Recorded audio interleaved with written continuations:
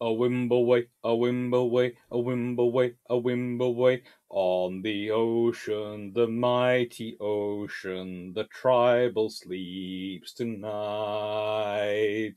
On the ocean, the mighty ocean, the tribal sleeps tonight. Ooh, wimbleway. Oh, oh, oh. Hello, everyone. How are we doing? Hope you're well, and hope you didn't mind that one. That little introduction, but I felt like it. I thought it was a bit fun. Today, of course, is Sunday. If I'm not mistaken, it is the 30th of January. It'll be the 31st tomorrow, which is always a strange day, in my opinion. And, well, I hope you're all having fun. There's 0. Now, let's see. What have we got? What are we up to? I've got about 4 books for today, I have to admit. I was planning on having more, but I was planning on having some new books to talk about, and they haven't arrived. Which is annoying.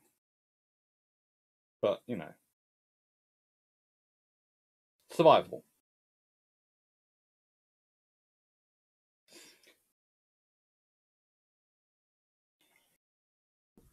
Hello, Nautical Wolf. Hello, Rick Masava. Hello, Carlman Gasberg. Hello, Timmy Lucker. Hello, DG40. Hello, Dan Freeman. Well, I'm planning on mine going on to about normal time. That's what I normally do. And, well, I'll do it until I finish the questions and everything runs out. And then, at that point, I will probably go and watch Drax, which I'm sure will go on later. Hello, Frank Spotter. Dr. C. If modern protection and armor tech was used in World War I and World War II, how effective do you think they would be against rifle bullets to AP shells, even torpedoes? Modern protection armoring tech was used against rifle bullets. That would certainly be more effective. Against battleship shells?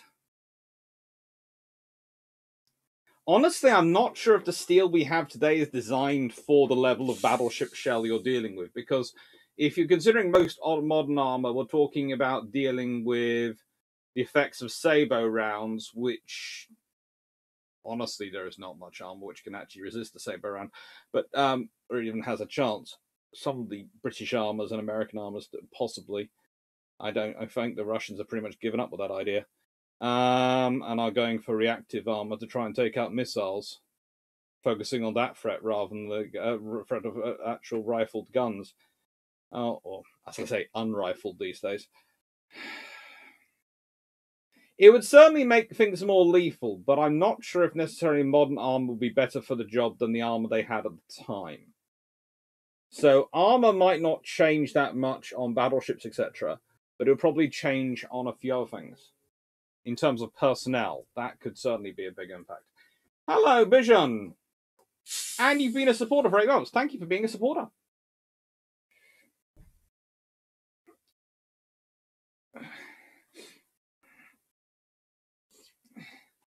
If, let's see, I don't know, we could watch Dr. Clarke watching Drax stream. That would be a bit too meta for me. Yeah, I'm singing again. Not team looker. I'm on headphones. Oh. Dan Freeman, I was just Jemek. I was listening to arts about naval treaties and then singing. Hi, Stephen Richards. Hello, Knight 6831. Hello, Peter Underhill. Hello, Jonathan Barrett. Greetings, all. Random questions. Your thoughts on 16-inch Admiral class? Well, if they'd had 8 16-inch guns,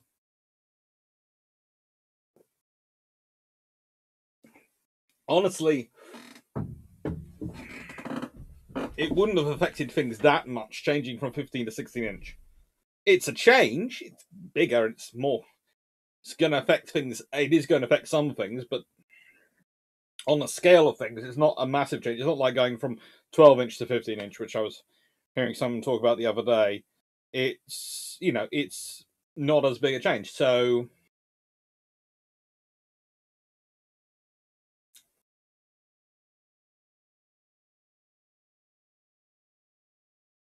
it could have been good. It would have probably had an impact on the treaty system, because I sometimes wonder if the reason why the Americans decided that not only did they not were they not going to try and push for Hood because they knew that the British didn't want to, but they weren't going to bother so much about Hood, was because Hood had 15-inch guns. And so while she was the biggest capital ship in the world at the time, she didn't have the biggest guns. So there was sort of, she was biggest with an asterisk rather than biggest. Whereas if she'd had 16-inch guns and been 45,000 tons, I think there would have been slightly more of an issue. I think the British would have still kept her. I think the Americans might have demanded, though, they completed the USS Lexington as a battle cruiser, which would have pushed probably it to making the Saratoga class battle cruisers, a Saratoga class aircraft carriers, I mean. But there again, that could have led to an interesting thing with the Royal Navy going, well, we don't have to have equivalents converted, and courageous and glorious wouldn't be equivalents to them being converted. So it'd be a case of, we're going to have Hood and the next two admirals that are available, probably the Camalaird's one and maybe the Vickers one, will be done. Or maybe the John Brown one. Yeah. Sorry. I'm doing the thing I do when I think deeply. But yeah, it would be interesting what would happen. It would be an interesting thing.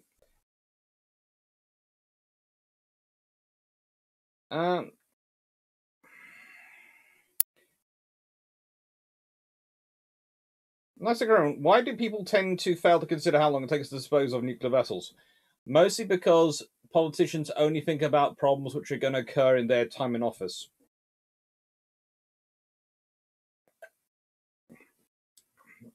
And as politicians tend to be the ones you hear most in having the public conversation, they tend to define the public conversation. Which is why I like YouTube channels and podcasts and the things that I get, that me, Drac, and Jamie do, because it's about broadening the conversation and getting more people involved and changing the conversation to something with more nuance and more context and more content, which hopefully will produce something better. Hello, 35 Benvids. There's a Voxo. Do you think a modern anti-aircraft and COS weapons could shoot down a battleship shell?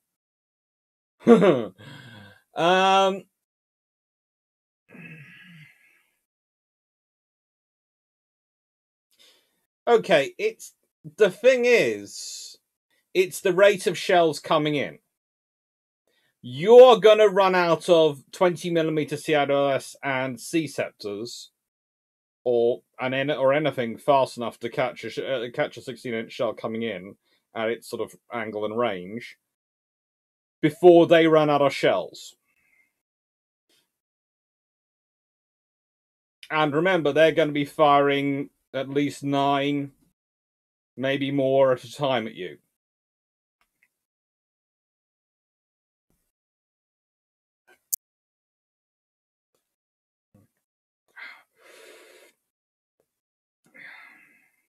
Avian Tavares, hello. Pete Arnold. Apart from the Spanish Navy, did anyone else stamp their cannons with phrases like Ultima Ratio Regnum?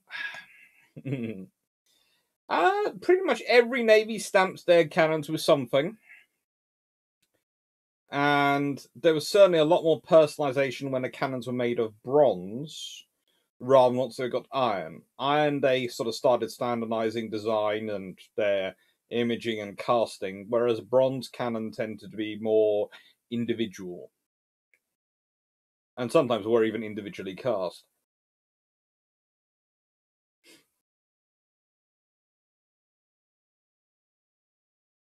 Oh, Zaski, got your third jab yesterday. Still feeling like glory. You will. But I would say the thing is, as I always say to people, it's your own choice. But thank you for having it, because that helps my mum and sister. Is one of my view. Okay. Autumn Il Nashuba. Hello. You should do something with Sacred Cow Shipyards. Tempting. Matthias Slavic. Hello. Anna Jabal. Hello. There's a Foxo. What's your opinion on old history? Do you think it feeds into romanticism of certain cause? I think it's one of the things. I do old history on occasion. I do old history, and usually I do it to try and explain the decisions that were made. So my theory is that if we can go back and look at, well, what's the consequence of why do they make the decisions they do, and what would happen if they made slightly different decisions, and what are the factors which feed into that decision making process. I think it can be very useful.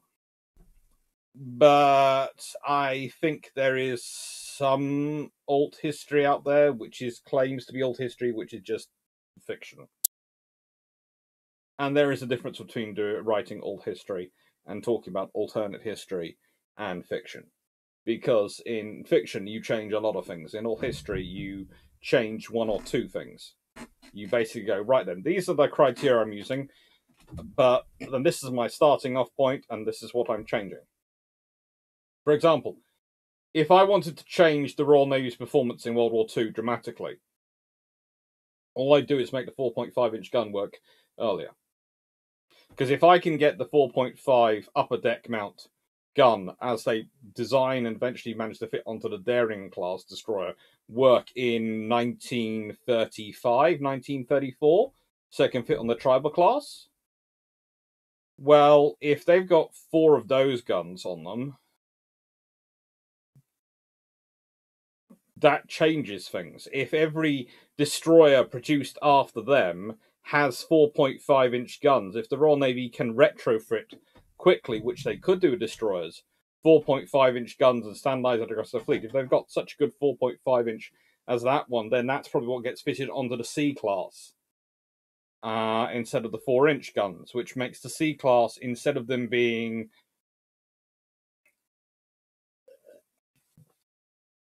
AA cruisers, gives them a general purpose aspect, which makes them far more capable for potential service engagements with lighter ships. You change history dramatically with one change, and you can go through the list of impacts and engagements and operations that would have an impact on. And that's just changing one thing. That's not doing a massive, and that's not really a massive change, because the Royal Navy has the 4.5-inch working. And we know the 4.5-inch working. We know it's the barrel. We know what capabilities it has. Working on the carriers, working on capital ships. It's the upper deck mount they have the difficulty with, and that's what's delayed. It would have probably come into service if war hadn't happened in about 1940-41. But that it requires time of peace and etc. to get it going, which is why it takes until 1945-46. So there is a difference between doing old history and doing fiction. And once you start changing a lot of things, you're writing fiction. When you do 2 changes at the beginning, and you go, right, this is what I'm changing, and then I'm just following it through from that. I'm not changing a whole host of things. I'm just seeing what happens and why decisions are made. And then you realise then there's lots of things which start to make sense. What decisions were made over the Didos, over the C class, over the D class, over the destroyer fit, over what weapons were fitted to them, over the problems the Royal Navy have with the 4-inch and the 4.7-inch in terms of sights. Well, that's because they weren't supposed to be using the 4.7-inch. They invested all this money in this general purpose 4.5-inch, and it wasn't ready. And so they end up having to make do with what they have, and then you end up with the problems you do have. And it makes sense. You mean Knights Galleon? You mean Manson and Howe? Yes. So we'd have had the carriers Anson and Howe, which could have been interesting.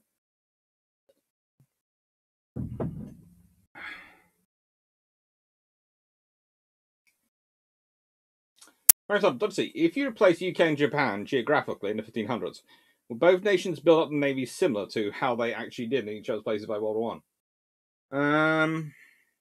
Potentially. Because in the nicest way, you then end up with the UK being off the coast of Japan where Japan is, it would still have the same tectonic issues as Japan does. But if it's the UK in terms of its minerals and all the other stuff it has, then it has far more advantages in terms of flat land than Japan does. But it would change the weather and everything quite dramatically. Being an interesting, it's quite a complicated one to work out, that one.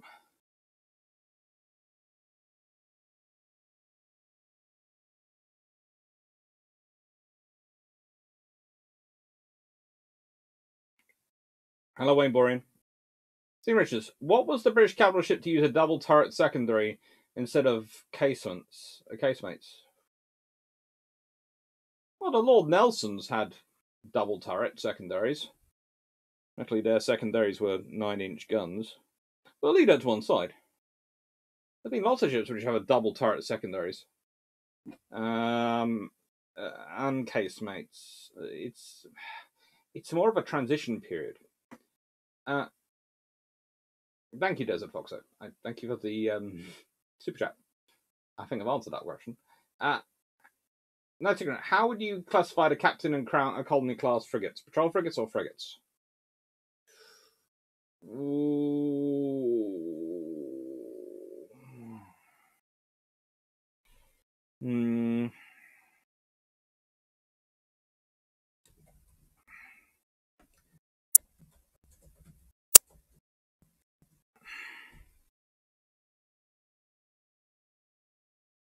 Well,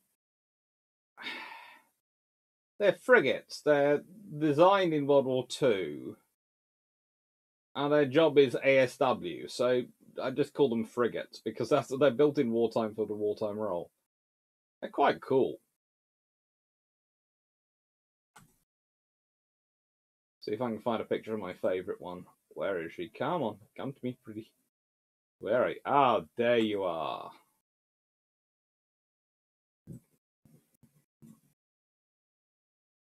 Mum-ba-dum-ba-da-da-dum.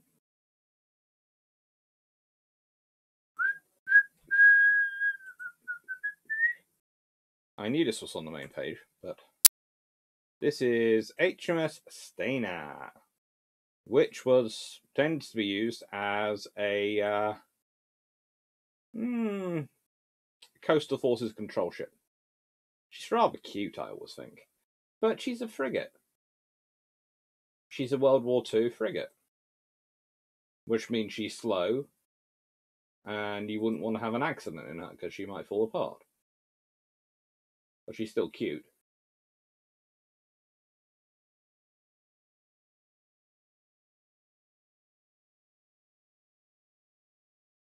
Thank you, Desert Fox, for the first super. That was your first super chat. Oh, thank you. It's very kind of you. Hello, John Evans. Do you have sources that talk about the Elbing class torpedo boats? Wikipedia is the only place I can find anything. Wow. Well, for some reason it just flashed up as I'm not sure what on. Camera on. Okay, something's behaving weirdly. We'll leave that to one side and sort that out a bit. Basically,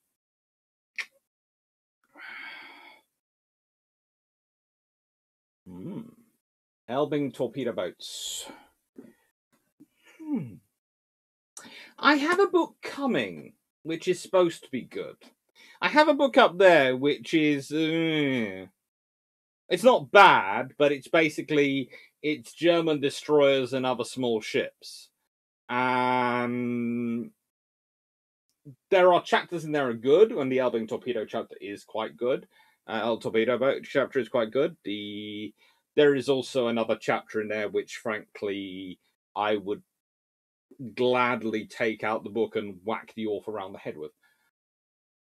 It's one of those books. Its chapters are Marmite. I either like them or hate them. And I quite like Marmite.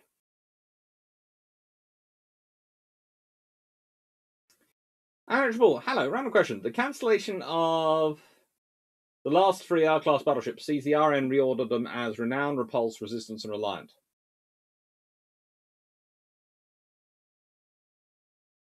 How does this serve the RN come in 1930s World War II? The Royal Navy is very, very happy in World War II. Because probably you've upgraded them. If you've got 4 of them, you'll have got upgraded at least 2 of them, if not 3. Because they're your most numerous, one of your most numerous classes at that point.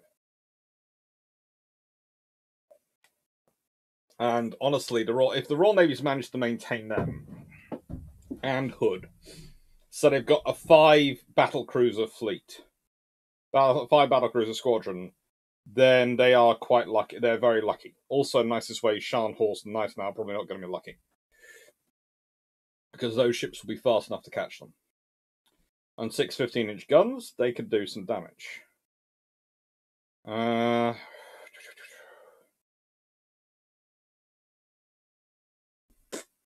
What does it change things in World War II? Well, the slower R-class battleships are going to be even more behind. But also, the Royal Navy might have changed some of their requirements because if you've got 5 fast ships, then you might well have changed your approach to Nelson and Rodney and the Queens, in that you might have bumped them all up to 28 knots. Might have ensured they could all go 28 knots, and then you've got 7 28-knot ships, 5 30-plus knot ships, and you've got the R's. So the Royal Navy would have a very, very fast battle line. With its cornerstone being those 7 big battleships which could go fast. So honestly, the R's probably wouldn't have had any upgrades at all. All the money would have been concentrated on the Queens and under a Renown class, because that would have just given the Royal Navy a far more capable force. It might have also changed their approach to aircraft carriers. They might have wanted them faster as well. Frank Sutter, what kept the 4.5-inch working from working earlier? The upper deck mount, they had problems with balancing its mechanism. It's one of those fiddly things that requires a lot of time on the testing range and a lot of work to figure out, which is not something you have a lot of time for in wartime. It reached that point in development, and that's the thing. One of the things you don't really think about in wartime is you go, oh, well, yeah, testing range. That's not something that's going to hold up. Well, it's going to hold a lot of things up, because you want to prove barrels. And you need to prove barrels for the ships in the service. So setting up rigs to test new guns is time-consuming. And, yeah, you don't get it done.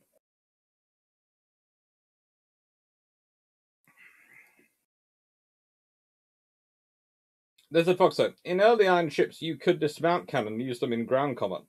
When did this stop for major vessels? They were still doing it right up to the Boxer Rebellion.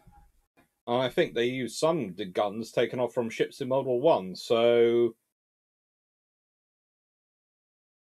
don't think they did much of it in World War Two. Although I think that some of the German ships lost their guns to ground batteries. I think maybe we'll go for World War One. It stops. That's Stafford Thompson. Hello, Nook. Steve Richards. Listening direct Saturday. The Arian could have doubles for secondaries in 1911.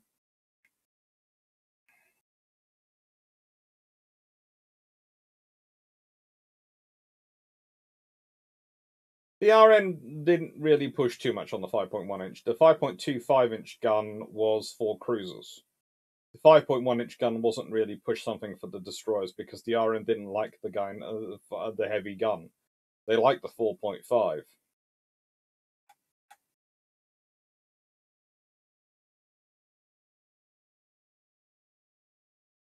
They liked the 4.7. They liked the higher rate of fire you got by just dropping a few millimeters.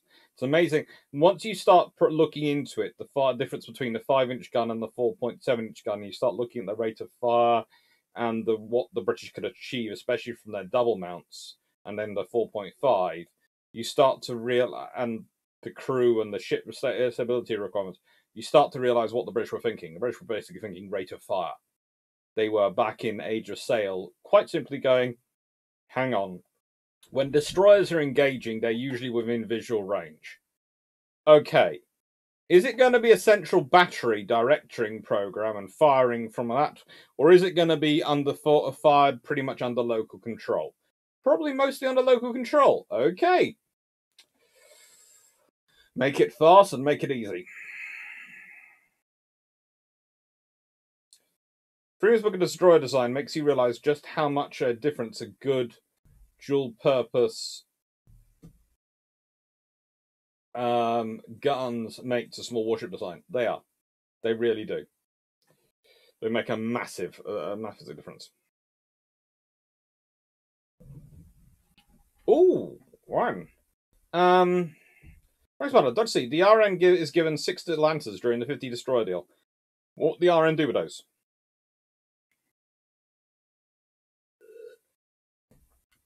Mediterranean. They're going to be part of the Mediterranean force. And honestly, they combine a mixed Atlanta Dido force in the Mediterranean is just going to cause panic for various reasons.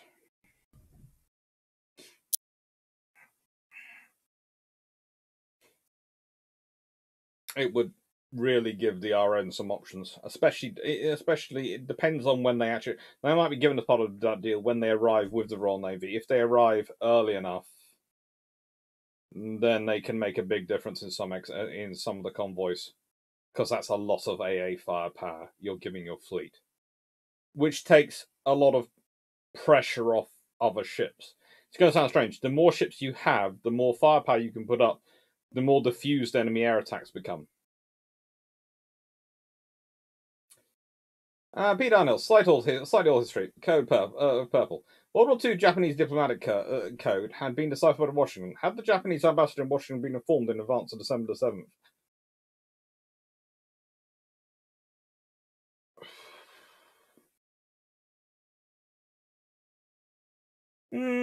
Not really.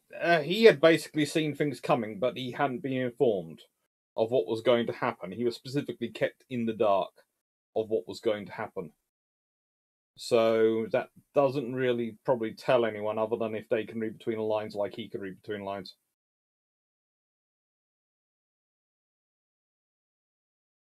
Anak, how did the USN 5-inch 38 mounts compare to the RN 4.5-inch mounts, both before and after they were made to work? Both are fairly good, but you have to remember the USN was thinking around a single. They'd ended up going with multiple gun mounts and all these things, but they did start off thinking about single gun mounts, which a 5-inch then makes more sense.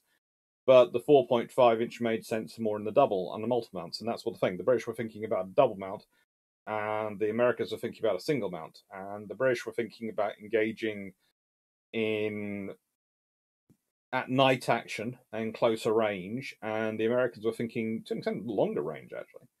Both are good general purpose weapons. It's just there's fors and against in both. It's to quote Spock, it's half a dozen of one, 6 of the other.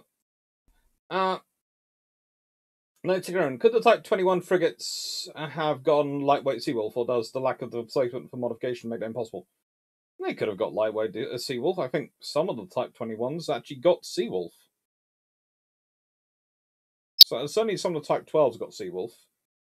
Some of the Type 21s got Seawolf, I thought, when they were converted for other navies, but they might not have. But they could have got it. You could have put lightweight Seawolf on them. It would have been a trade-off. You would have had to get rid of something else, but you could have done it.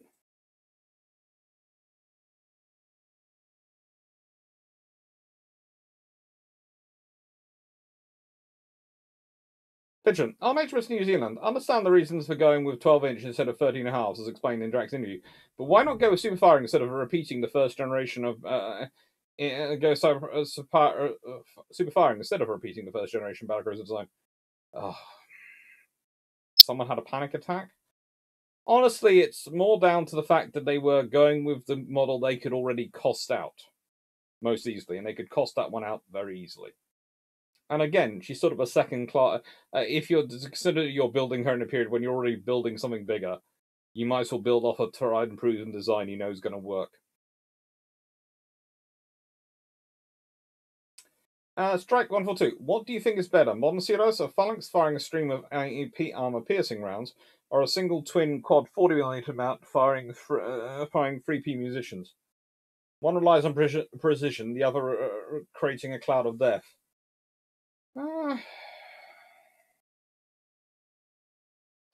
To be honest, if you have a quad 40mm and you have enough space in your hull to carry enough rounds, you can make a cloud of death with the 40mm as well. So, yeah. It's interesting. Shrike, is it because the author said the German destroyers were good? No, it's because the author seems to think that A, the Narvik class is more than just a theoretical thing and actually is a massive redesign, and B, he thinks that the Narvik class of German destroyers were somehow a leap ahead of their predecessors, and really they aren't. In fact, they're pretty much a repeat, which anyone who could actually read a diagram would actually be able to tell you. They're dressed up as being an improvement, but you actually read the read the schematics and read the design overlay, and you realize it's just repeat with new labeling.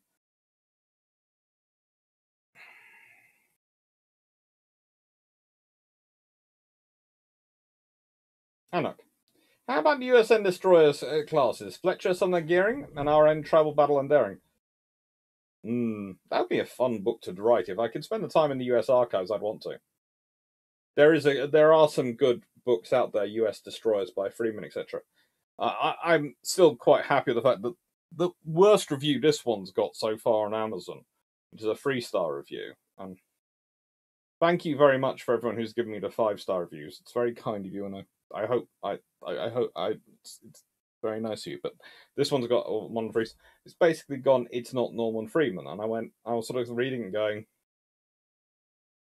but that's actually quite a massive compliment, because the fact you're even putting me in the criteria where I'm being compared to Norman Freeman, who is like one of the gods of naval history, even though I'm not matching up, I don't mind.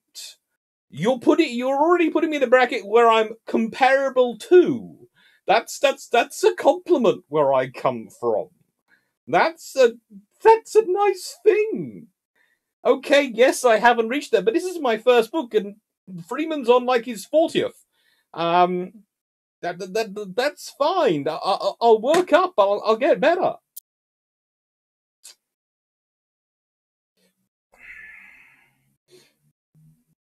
GD Hannah, hello. When floating in your barrel at Niagara Falls, consider there is a Fletcher Cleveland about 20 miles away. The museum writer might want a lecture from a wandering, if somewhat damp, historian.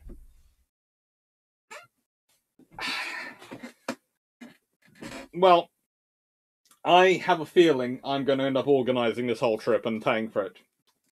And that the money's going to fall through. But I just have that feeling because other people who are supposed to be, who might be funding, have gone quiet.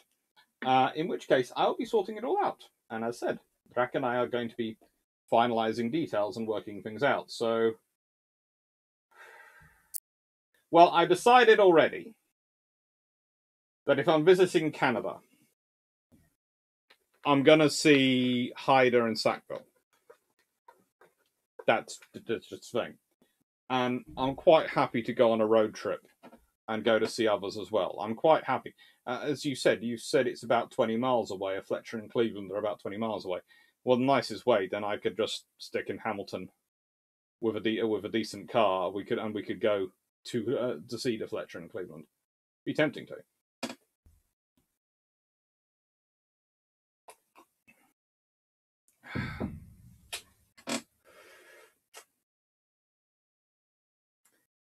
Strike 142. The reason for my question is that I just don't want to get why Funks is still being dragged around when better solutions already exist. Inertia. And also because quite a lot of people do love Phalanx, and because it's a stream of metal, which they like the idea, and it's got a lot of technology and a lot of precision built into it. But how do I put this?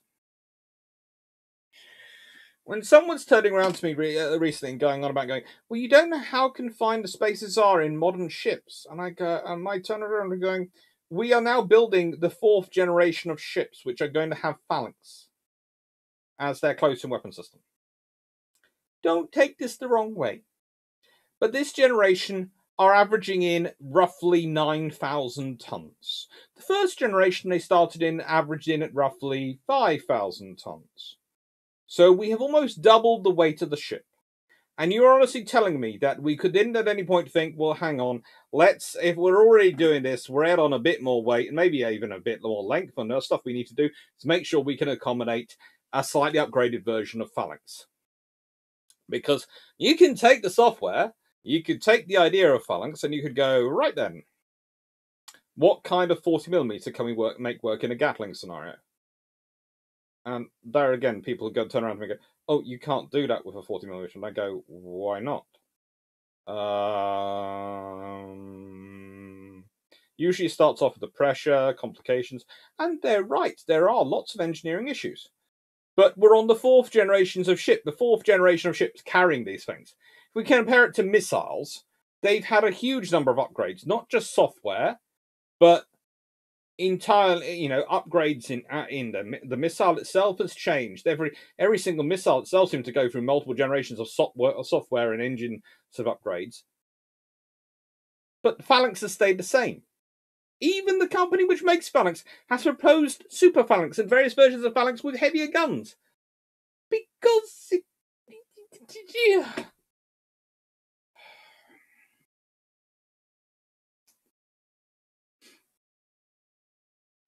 Elbings feature MJ Whitley's Destroyers of World War II. Yeah, but not much. It's about a little page, so that might be where quite a lot of the stuff comes from in Wikipedia, but no. Hi, Paul Beswick.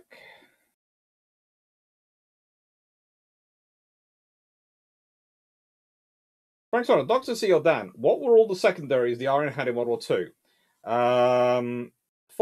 Dan has quite pointed out. Dan has pointed out the 4-inch, 4.5-inch was used as secondary. 4.7-inch wasn't used as a secondary, and 5.25-inch. 4.7-inch was a primary for destroyers. So there weren't any. I don't think any ships were fitted with 4.7-inch as the secondary. A few ships had 4-inch, and a few ships had 4.5-inch as their secondary armament. Although, in a nice way, an aircraft carriers, that's pretty much their primary armament because that's the largest gun they carry. And some ships have 5.25, but 4.7-inch is the destroyer weapon. And basically, the RN had the secondaries for carriers and battleships. They were trying to replace them, or they were sort of doing a F-35 approach to the guns. They were trying to place the 4-inch, the 4.7-inch, and the secondaries on carriers and battleships, all with one gun to streamline and have one ammunition type.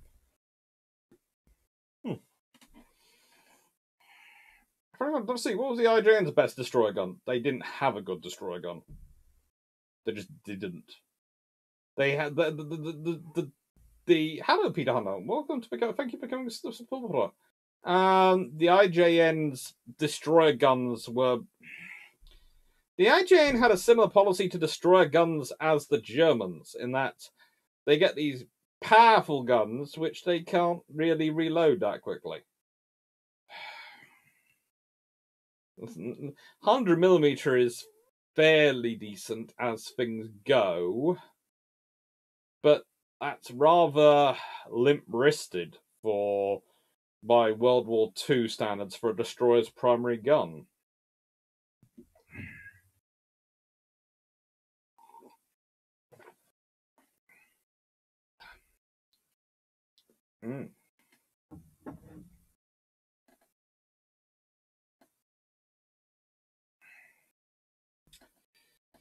Oh, let's see. HMS Trump, which I do. I think.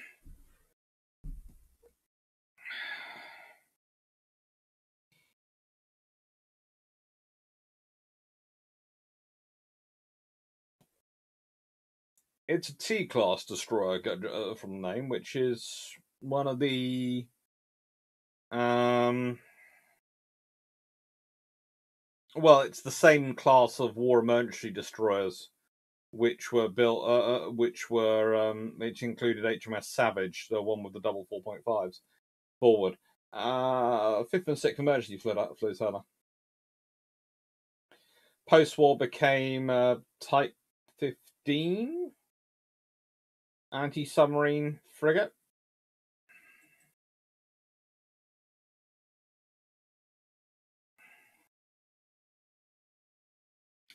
That's just judging by bit by memory and a bit by looking up her picture. So it's a question of how can you just checking it's a T class boat because its name. That's the first thing was going T class. It's a T class. It'll be sixth flotilla, emergency flotilla. Hang on, check its picture just in case. They did cut down some other things, and Troutbridge was based on Trowbridge, so yeah, she's based on Trowbridge. I know Troutbridge is I think is the Radio Saga, is it or something? But actually based on Trowbridge, which was a T class, which was cut down. Hi, Constance. Nice to why was Clarke intended to get the 21-inch 6-year torpedoes as part of the 880 fleet when she has 24-inch torpedo tubes in her design? I have no idea. I'm still researching a lot on the Japanese Navy, and sometimes some of their decisions I just have no clue of yet still. Hello, Michael Patton. Thanks, Anna. Dr. C.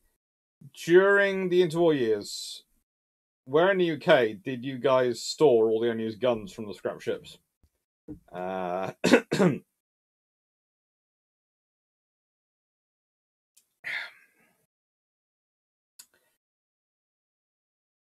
Well, you see, at that time, we did have a lot of Royal Navy dockyards. Chatham, Rosyth, Devonport, Portsmouth, a few others. All of them were quite large sites with a lot of warehouses. Plus, had a few other bases around the world with warehouses.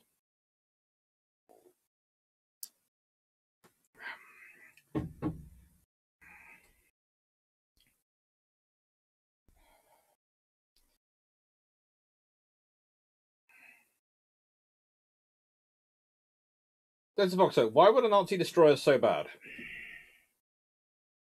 They weren't bad ships. They had nice, clean lines. The hulls were fine. The engines were as good as the Germans could probably make them. But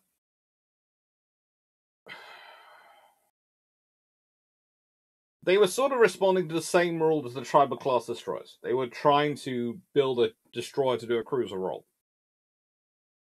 And whereas the British gave it the cruiser layout, but with destroyer guns, the Germans gave it the destroyer layout with as close to cruiser guns as they could fit on a destroyer. Which meant they had a lot of singles on them. Which meant they had the... Well, how'd I put this? Now, let's say I am not like I am. And let's say there are two of me. Let's say I have really big shoulders and arms. One version of me. But he's otherwise a very skinny thing. So completely overdeveloped shoulders and muscle. Like kind of maybe a longbowman, but without the rest of the body development that usually goes along with it. And then the other version of me, let's consider me everything built in proportion. Now, the thing is, if I manage to hit, if those two versions, if the big shouldered punchy one actually hits and connects, they'll cause a lot of damage. But because the rest of their body isn't built to sort of support that, and can't really utilize that and provide it with the stability it needs because the rest of the body isn't proportional, they have a very slow rate of fire. So it's like that. Whereas the other one, which is smaller, and I'm having to say all this because I know my body is naturally battleship shaped, will be doing.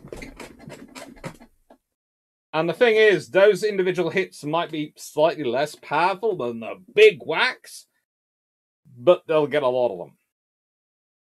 And that is the problem for the German destroyers, because every time they fought British destroyers, yes, they could get in some big hits and do some damage if they actually hit. But they'd be firing about, well, if we consider the rate of fire of the destroyers the tribals were facing in Narvik. Destroyer going forward, the tribal going forward has 4 guns pointed up.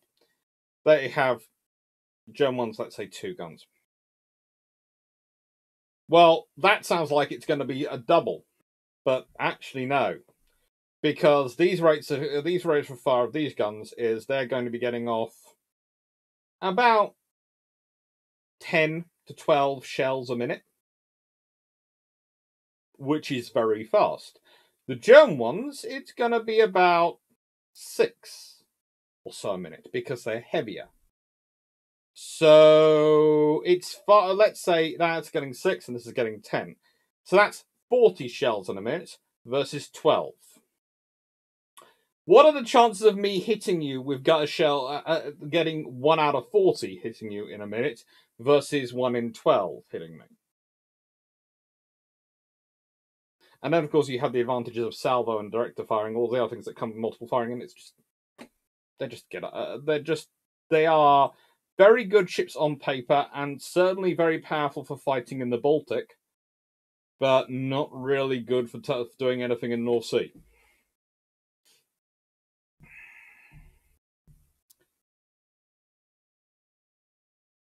Stromac, the Narviks are the ones where they took their first fairly common design and were like, but it needs 6-inch guns.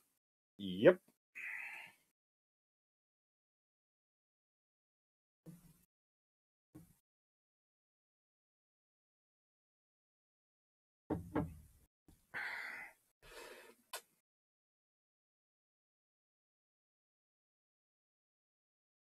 Hello, Brock Payne. Hello, Audric.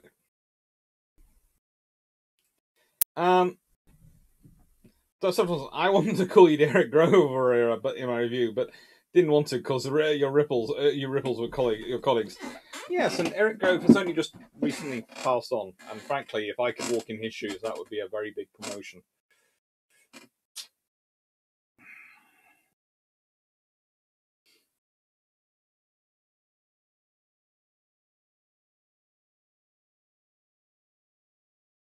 Dan Trim, there isn't anything wrong with 4.2-inch or 100mm. With 4-inch and 105 and all the others, it doesn't necessarily have a niche in the crowded array of naval guns. No. That's okay. I know you must have seen my question about Tyre from earlier. It was too long for chat. So what happens? I haven't actually seen it yet. Sorry. I've spent the day playing my dogs.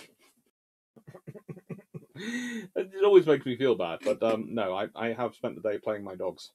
So I can't remember the chat. I've been mugged on the floor by a corgi and a poodle.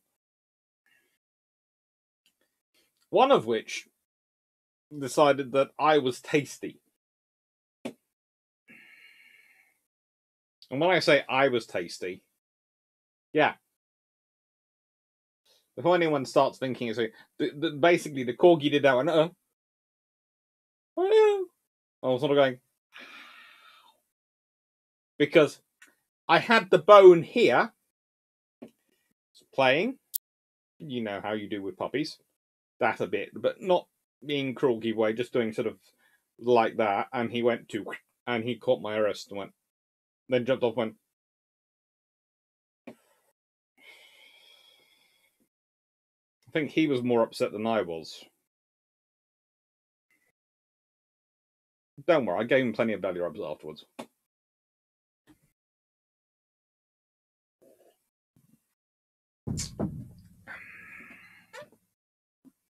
Wayne Boren, looking forward to seeing you two over here. I'm looking forward to being over there. Maybe Phalanx 20 I see. Don't remember. I see it as a placeholder for laser-based systems, but there is a fondness placed in the heart of the direct fire weapon as opposed to missile. It would be nice to have laser-based systems, but let's be honest, we have to sort out the attenuation issues and the power issues. Samo Schlimmer, hello. I haven't seen you in a while. Make sure to visit CS Arcadia, which is more directly across from HMS CS Sackville. She's an amazing conserved Edwardian era steamship who mapped most of Canada's Cold Wars. I will do. Honestly, we want to visit. My plan is, if I'm out there, is to visit archives as well as the museum ships, and hopefully give some talks. If the museums would like me to, if the museums on universities would like me to, because I'll do my usual thing of what Andrew always tells me.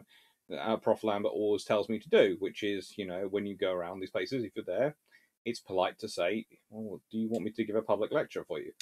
And it'll be fun to do so. But it's going to be fun sorting it all out.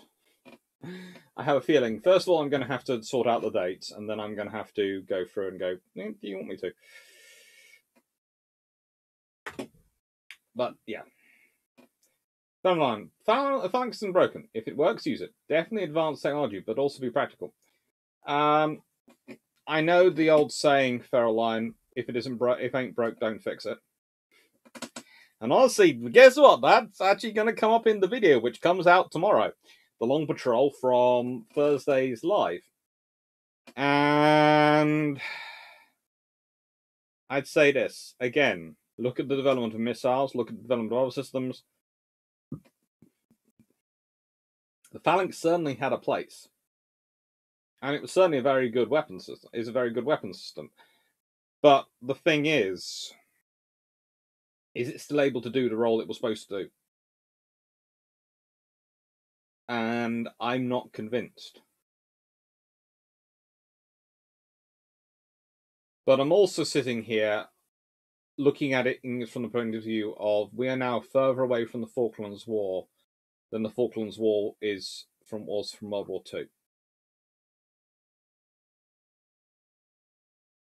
It's 40 years from the Falklands War this year. Falklands War was 38 years. No, 37 years from World War II.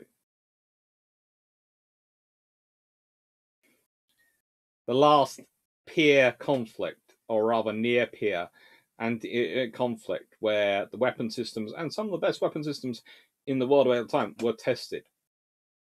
Since then, everything's been, in terms of warships and naval at sea fighting, become very, very theoretical based.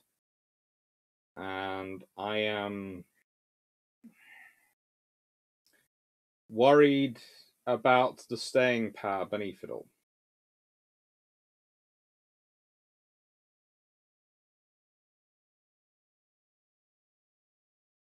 So much that. Amazing little ship. She is still using her original coal-fired triple expansion engines and boilers throughout service until 1969. Cool.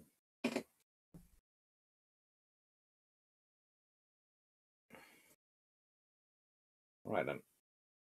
Let's see how far we get. Oh, good lord, there's a lot to go through. I haven't got to them yet. Let's see. Where's my highlighted one? John Sunfreeman. On the other hand, a 40 millimeter system would make sense as an interim, but it's hard to sell an interim. Changing ammunition of a missile system is much easier to sell to politicians as an interim. Yeah. Afternoon, 4.7-inch AA on Nelson class. Wasn't that upgraded by World War II began? Or was that still there? Oh, good lord. You are right, though. Sorry, I forgot about them.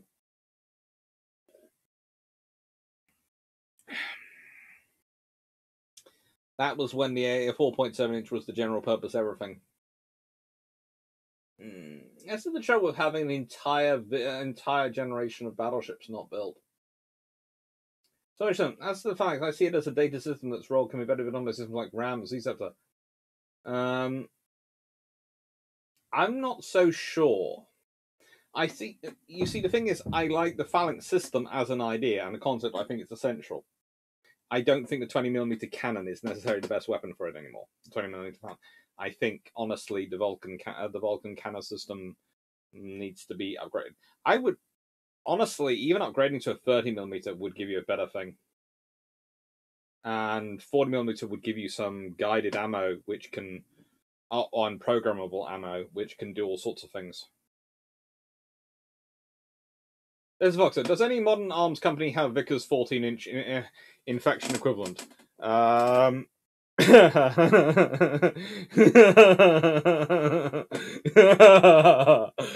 Okay, so, all right.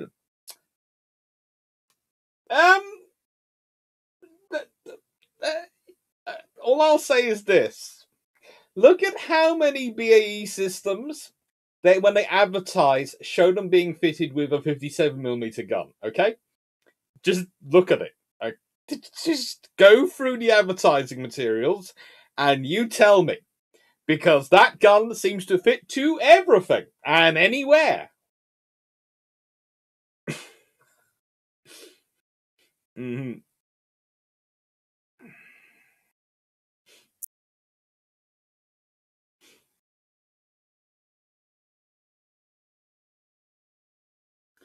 No, don't thank me. I'm subbing Drax substantially more. No, I still thank you. It's always nice. Let's see. Ooh. Obsesky. Japanese 100mm dual-purpose gun wasn't that good. Suffered from extremely quick barrel wear. They had to be replaced after roughly 100 shots and lose accuracy. Bad idea in a 40-40. Yeah.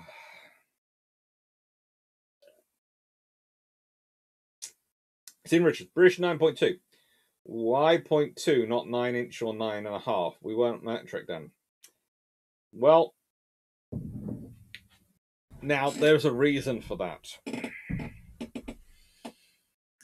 The closer you get to 10-inch, the closer you get to having battleship level in terms of wear and tear and in terms of rate of fire. But, curiously enough, 9.2 versus 9-inch gives you a substantial increase in space and shaping you can use for fitting and explosive power. It doesn't sound like much, but it makes a big difference. So that's why 9.2. Broadly speaking, it's 25.4 times 9, which is 175. Plus, it works out as roughly 100. I think 180mm. 185 maybe. Yeah, 185mm. I think. Just about from memory. It's a very useful gun if you can use it. 180mm, yeah, 180mm. And we weren't metric, but our gun design teams were. They just converted it to Imperial. Shrek 142. I was thinking instead of 40mm Gatling, I was thinking along the lines of the Bofors, potentially using CTA 40 derivative and multi-barrel mount to make it compact. Yeah, a lower rate of fire, but longer range and airburst. It's an option.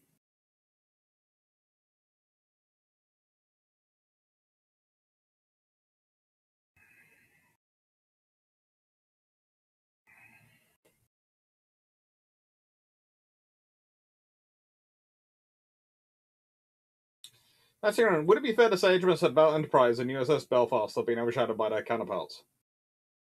I don't think HMS Enterprise have been overshadowed. Honestly, if you ever gone on an HMS Enterprise, you would realise that they don't understand the concept of being overshadowed. Probably as terms of international history, yes, but in terms of their own history, no. I'm awaiting a 39 copy of Jane's Fighting Ships arrival this week. Even then, how much data might have been remain redacted compared to the SATA 38 version? Not as much as you might wish to have done.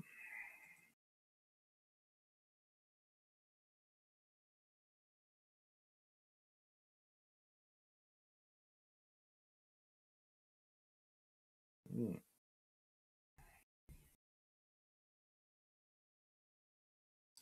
Sure, they also had interesting choices in the power plants and like. The Germans never realized that when you build a warship, not every one of them should be a test bed. No, the Germans don't understand many things when it comes to warship design. That's just one of the beginning ones. And Aldaski, the main problem with German destroyers is that they couldn't travel to Narvik and back on a single refuel. Oh yes, but not many ships can. Thanks, Partner. Does it? I was asking the story question because the pick you have looks like the guns were an afterthought, and anything laying around will do. Pretty much that's the case. Time for a book. Yes. Sorry. That's the trouble. I get enraptured in the questions. So, I have done a bit of a discussion in Long Patrols, but I'm going to start off by talking about this one. Okay, British Shipbuilding, 1500 to 2010, by Anthony Slavin. Now, there's a Long Patrol coming out, and there's Long Patrol. I go into this as much as well, and the Long Patrols are going to be 4 episodes, and they're coming out on the Mondays to go with the live that was out on Thursday. But I wanted you to see the sources and discuss them a bit. This is the sort of book which you will love if you want tables and if you want to understand what's being built where. Right, so let's see. District company structures. And this is in 1910.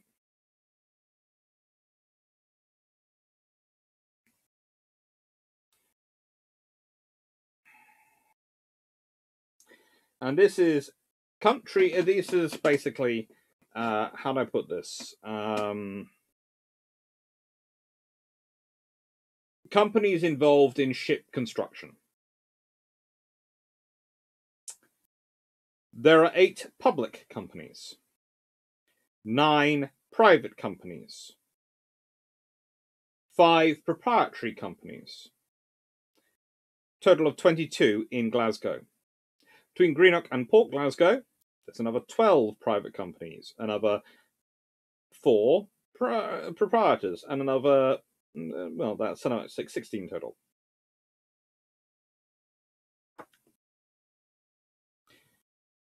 In total,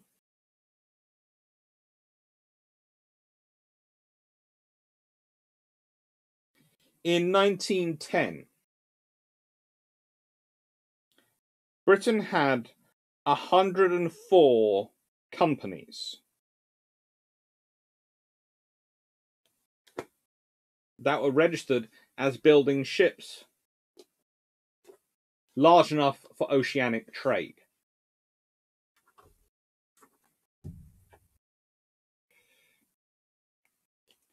And the limited company, the companies of shipbuilding, their capitalization.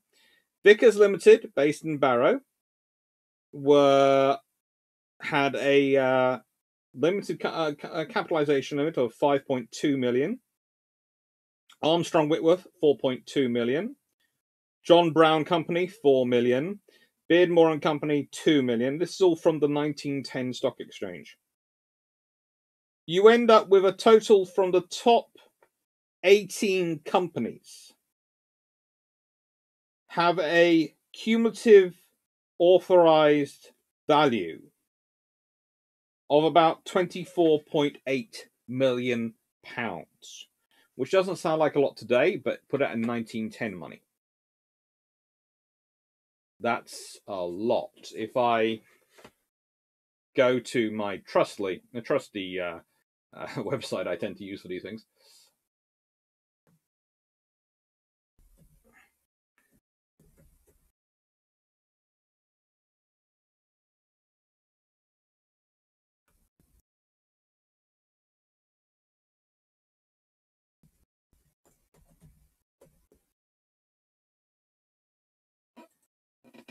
If I put 24, 8, go away.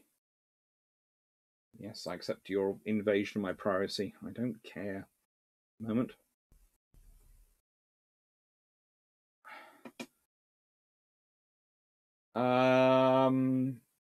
That today is a market value of 3.1 billion.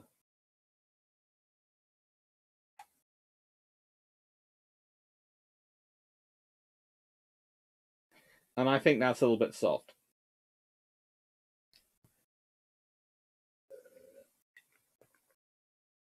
Because that's based in purchasing power rather than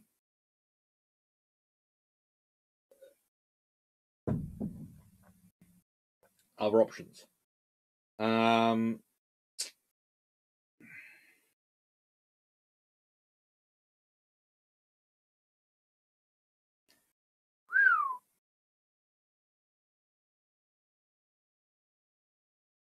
But that's still a fairly decent amount.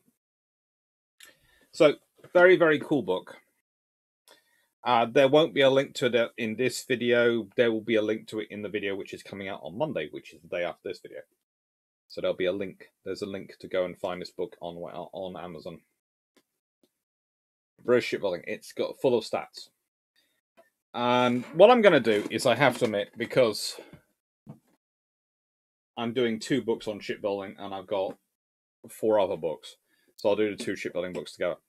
So this book and this book are both good.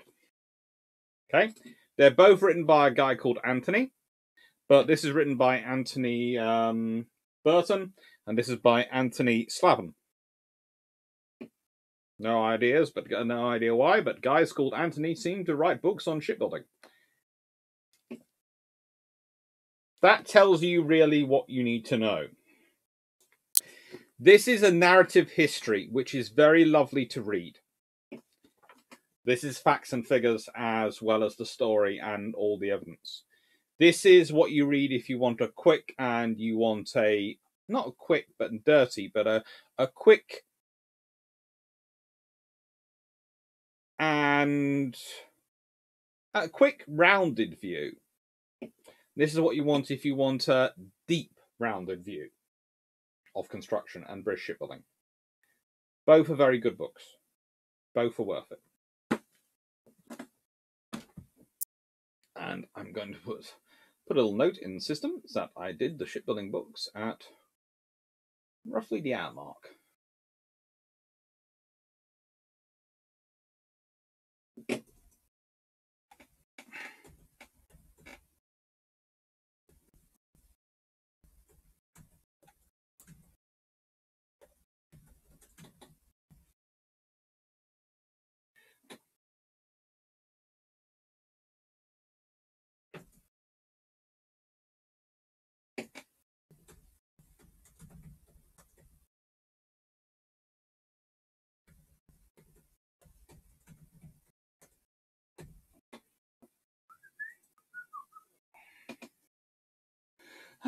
Right, let's get on to the last one.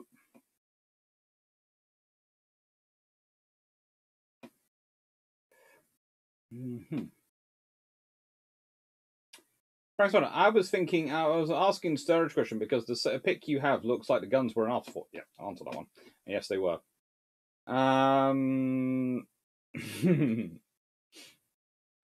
Shrike 140. Will you ever do a video on the GW Designer series? I think they're very interesting. What if, and wonder what would have happened if they'd been built instead of the Tigers. Yeah, I probably will do. I'm slowly getting around to them. There's a Voxer. Weird question. Why was there never a coalition against the UK? There was attempts to contain all rising powers in Europe, assured from the UK. There were coalition wars against the UK. Just the UK tended to build coalitions to fight them. And also, you have to remember, for a coalition to work for much of history, you need someone to bankroll the coalition. And it tended to be that the ones who could bankroll the coalition were the British. because we actually had cash. Other countries were rich on paper. Britain tended to actually have some money. It makes a difference. It's a case of, if you look in the history and people go, well, but technically this country was richer than Britain. And you go, yes, but which one could actually get cash to actually pay for things? Ah, yeah. The old story. France is rich on paper. Britain tends to have the cash. And as we all know, cash is always king.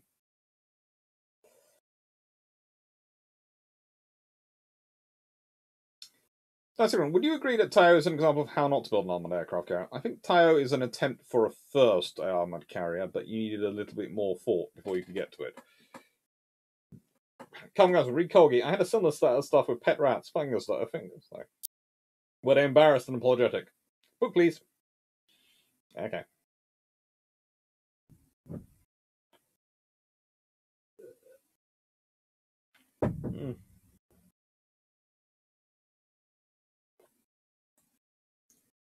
I'd love to go to Poland. But for some reason, my family gets worried about me going that close to Russia.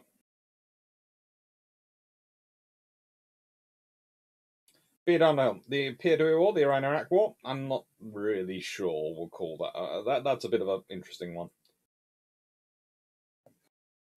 Line. I retract to what I said about the good for phalanx. You bring up good points. Appreciate the various CLS mounts we've used, but also, I've been of the opinion that our ships were underarmed. And that's really the problem. If you, honestly, as I said, the phalanx has very good software. And that's one of the problems when you start arguing against it. People go, well, it's very accurate. Yes, it is! I love the phalanx as a concept is fine. The phalanx as a concept. But you've got the CRAM version of the phalanx, but the trouble is that's only got 9 rounds as a rule. It can it take more than 9 rounds? But there's not that many rounds, and then you have to reload it. And as I showed with the picture when we were talking about logistics, and I showed the reloading of it at sea and the complication of reloading at sea, people were going, yeah, it's not quick to reload. And that's the thing. None of the missile systems are quick to reload at sea. This is why you need the gun systems. And I like the idea of a laser. In my world, I would have a laser gun combo. And I'd be almost tempted to go, well, if you've got a laser, then a pair of 40mm on one side, and a laser on the other side, and the phalanx system in the middle, some sort of version like sort of R2D2 RoboCop mix. That seems a sensible system to me to transition to, because then you've got the 40mm there as backup if you run out of power or the laser isn't working, and you've got the laser to provide the rapid fire that you like for your that you want to replace a 20mm. Really, the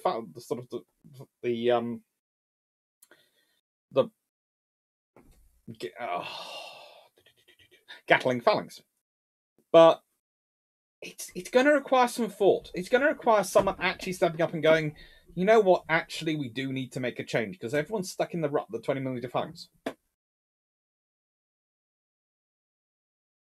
So, how long will nations build for, not with railguns, if railguns are always 5 years away? For as long until they find something better to build for. Hello, Italian Military Archives. Oh, if you haven't seen IMA's newest video, you're missing out. It's a good one.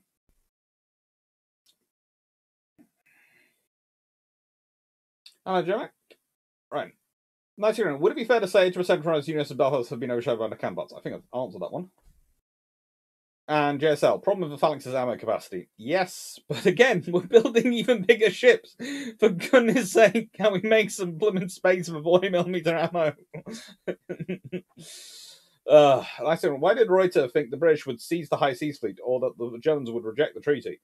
And what good was High Seas Fleet to the Royal Navy if they had seized them? Well, basically, the Germans were dulled into believing that that was what the British might do, so they would do it. I always felt that the Royal Navy, the best occurrence the British could have was the German High Seas Fleet to sink itself. Because they didn't want everyone else getting those ships. They didn't want them themselves because they weren't particularly good for them, because they would have been entirely new logistics online. Basically, if you consider the Royal Navy looked at Bayern and went, nah, thank you. You couldn't have a ship which, on the face of it, is closer to the Queen Elizabeth class than that. And the British were going, no way.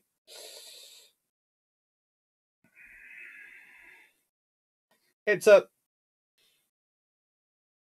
If the British had got the German and the High Seas Fleet and been forced to use them, they'd have used them. But that would have been a huge number of warships. That would allow the Royal Navy to wipe out pretty much any other navy in the world. In fact, every other navy in the world. Because they'd have used the High Seas Fleet to protect the UK, manned with British crews.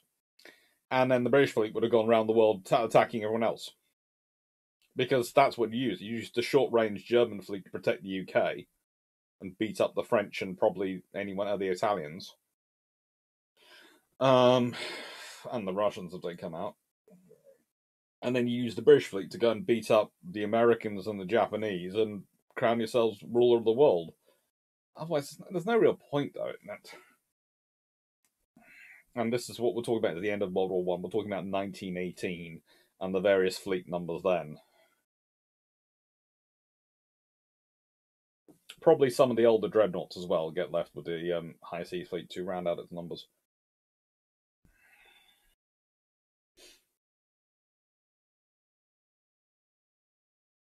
Ooh, the Otto Malera 76mm submerged submarine is also another equivalent of the 14-inch. But the thing is, the trouble is with the 57mm and 76mm and the 57mm is both of them actually work quite well. Did you see them in person? Can't remember where that comes from. Be nice to Drac this evening, folks. He was absolutely knackered yesterday on the dry deck. Long shooting day in Pompey. Yeah. He's done bilge pumps this morning. We recorded bilge pumps this morning because he had recording on Friday and Saturday, so he was very tired. Scenario: the battlecruiser concept with the Invincibles fails horribly, and it turns out Blucher type armor cruiser is the right way to go. What changes naval design? Honestly, battleships probably get faster, and you probably still have the Queen Elizabeth class. You possibly have the Queen Elizabeth class come about earlier, as in a 25-knot battleship come about earlier. But you also probably have a heavy cruiser design. That's what they're called, and you probably didn't have that functioned into the treaties. They probably stay at roughly the 20,000 ton mark, but it's difficult to see how it could have failed.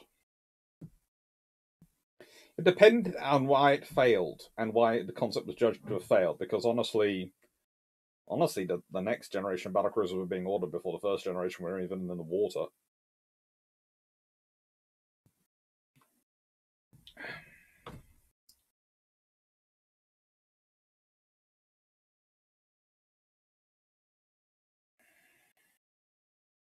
Telemilitary IMA, hello. In Telemilitary proposal, we could make a live show talking about the Battle of Calabria and Cape Spadavento, confronting Italian-British perspectives. Ooh, that'd be fun. We'll have to do that at some point. Chat to me and we'll do it. Be cool to do. So emotional. My main issue with Phalanx is that you are trusting a close range system to destroy modern peer-to-peer missiles at close range. Let's be honest. Let's remember the CIWS is the last ditch. It's basically everything else has failed, but it's better than nothing. But I would still like to pump it up to actually give it a chance of actually doing it.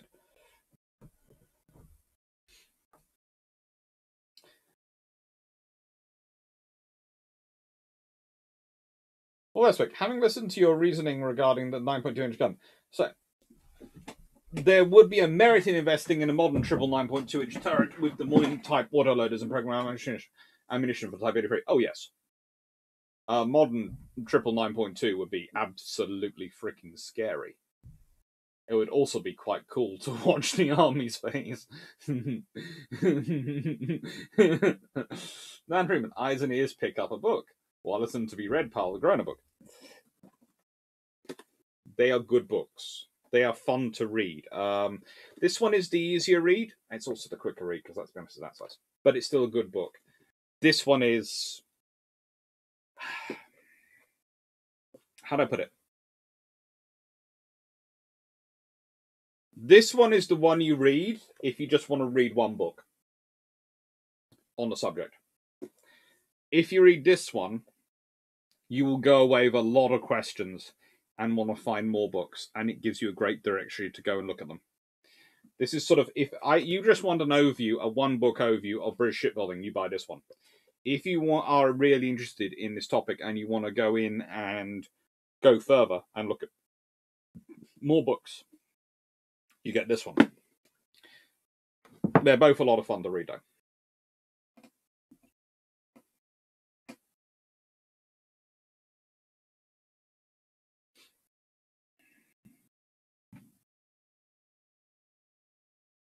Oh, you're at 737.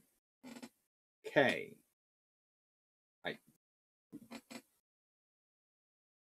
I think I'm at 7,370. Or something like that. I'm not sure. I have no... I don't tend to watch.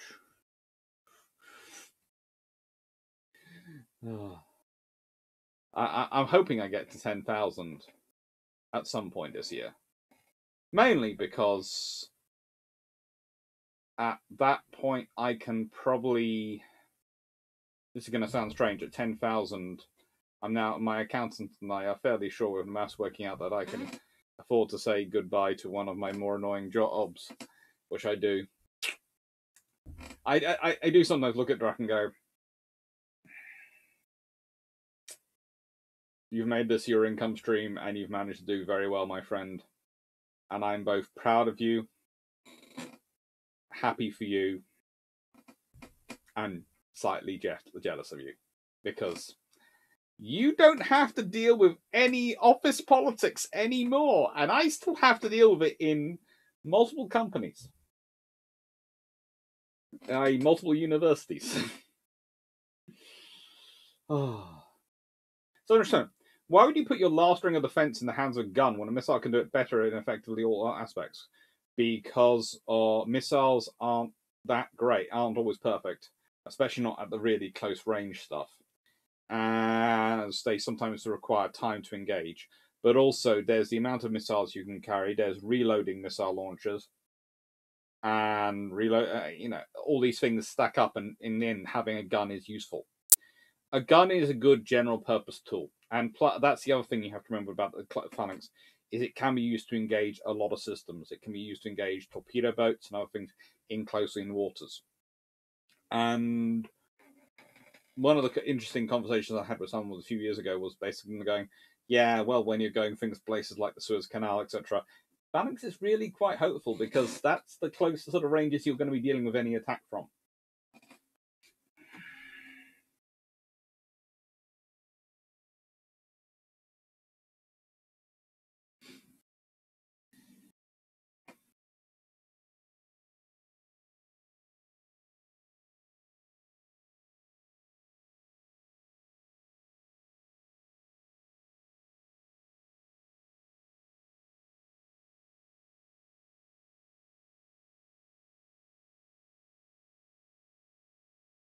So I understand that some sources put the minimum range of seas at 500 meters. Let's put it this way. I love the Sea Scepter. I'm a big fan of it. But again, you look at the density of load of weaponry and ammunition and war shots you get. Sea Scepter versus the Phalanx. Phalanx is your backup. It's lightweight, gives you a lot of backup, and you always want the layers. You want the layers, and you don't carry enough missiles. Plus, it's getting enough of the missiles. Again, shells, 20mm, 40mm are a lot cheaper than missiles. Tanaverka, you just finished the dry dock. I have no idea how long today's dry dock was. I'm pretty sure it was massive. I haven't managed to see it yet today. As I said, I was playing the dogs.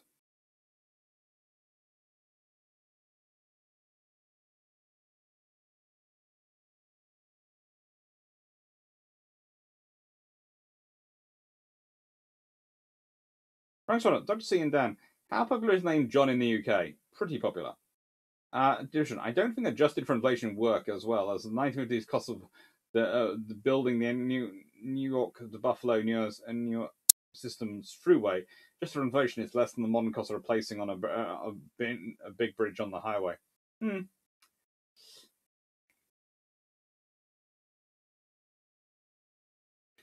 I think modern frigate designs don't. Well, the Canadian Surface Combatant is variation on Type 26. And I would point out that the other navies involved in the Type 26 program have gone for it. And I would argue that, to an extent, they've gone for it from their scenario. If your scenario is you think you're going to be fighting in open ocean, then I can understand why you go for. You might say, well, I can use the phalanx weight for other things.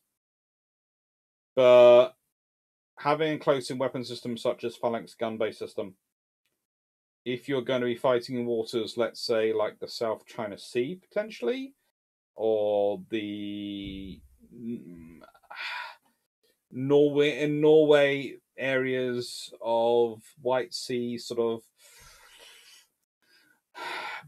Barents Sea and North Sea, North Atlantic, and possibly even the Falklands, then you want that close-in firepower.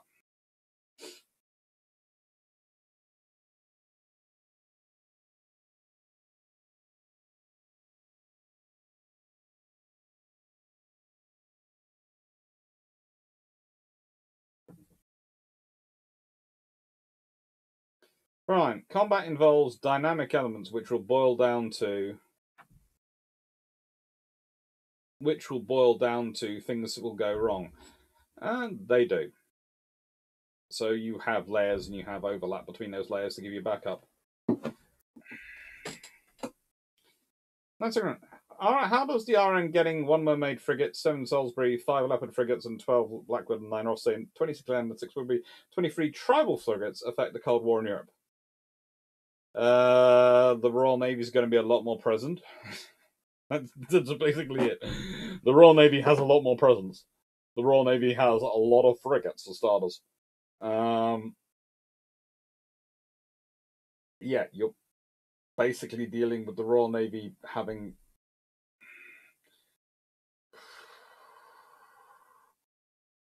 best part of 80 frigates. That's a lot of presence. And that's a lot of anti-submarine warfare capability. But it's a lot of presence.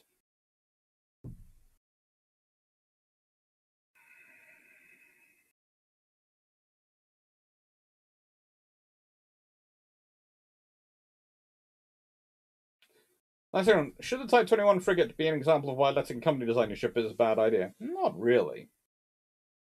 They were built innovative, and they were quite interesting.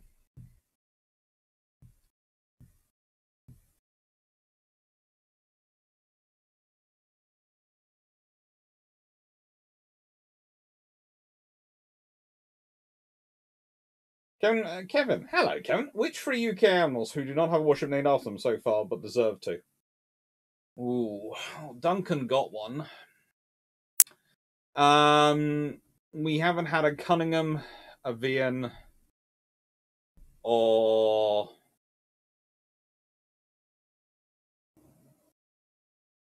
a Somerville. In fact, none of the World War II admirals have had it. Honestly, most of the Age of Sail ones who actually would deserve it have had one, thanks to Geoffrey and Godfrey and Howe. But yeah, it's complicated, really, because there have been a fair number of good admirals, and I would like an HMS Clap, but again, that there is something about the sailor's mindset which might not make that a sensible idea. I think I'm running about 15 minutes behind you all.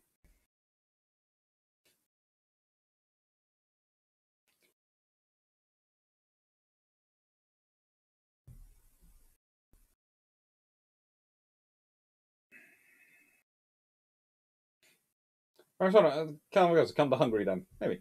Frank's one, obviously, if you replaced UK and Japan, how do you think Japan and French relations would have been?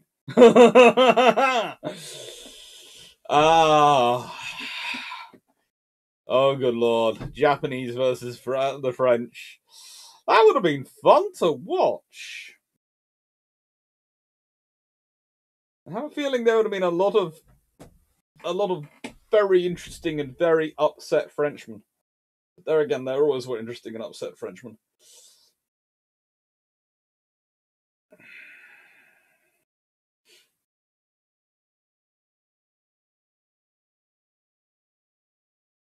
Hmm. What guys saying? Did the Allies and future Allies, yes, have any actual plans made up if Britain fell in early World War II? Panic. The British fleet and the Royal Navy and the British Armed Forces were supposed to evacuate to Canada and run themselves from Canada. That was apparently the official plan. But pretty much panic was it. So much also to say, have you considered a video on World War One Canadian subs?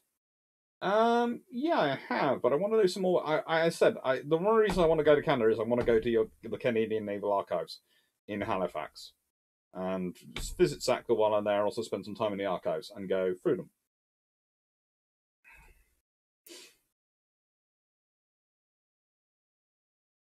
Caroline, I've been concerned about the stagnation of the close and web systems due to the wrong attitude of fighting last wars. It's more a case of the whole it sounds good, so we'll just leave it as it is.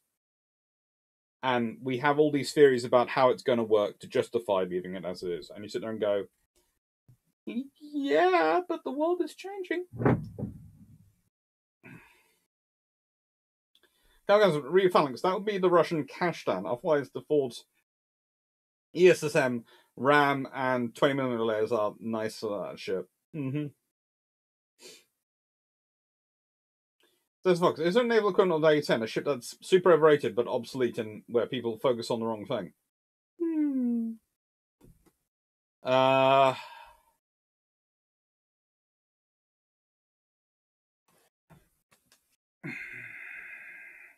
See, I really like the Ticos. I really do like the Ticos.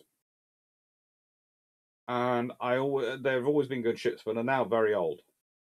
And honestly, still in service because Congress keeps saying we want to keep them, but the U.S. Navy's replacements keep failing. And that's kind of like what's happened with the A-10, in that the things which are supposed to replace it have kept churning out not to be as good at doing what things it does. It does well.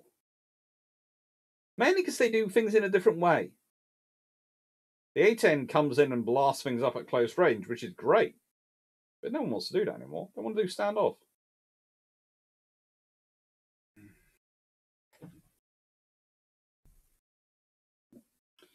Daniel's Politics 1. Isn't the standard view that what the RN wanted from the High Seas Fleet, I'm presuming we're on the ground fleet, was and that no one else got it? Pretty much the RN's goal.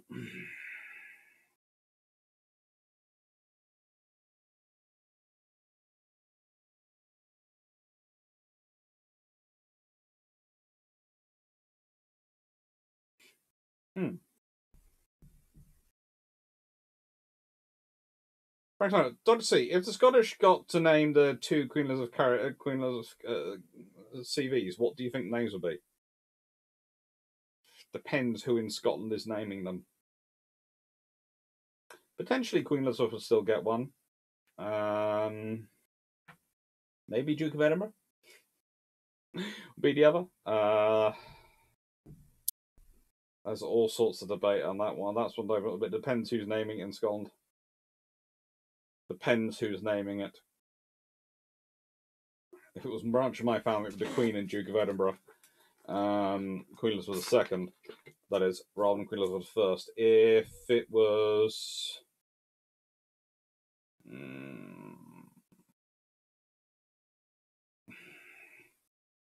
Some of my, let's put this way, more interesting friends in Scotland who have differing views from me on politics. It would probably be more independently minded in their naming, let's say.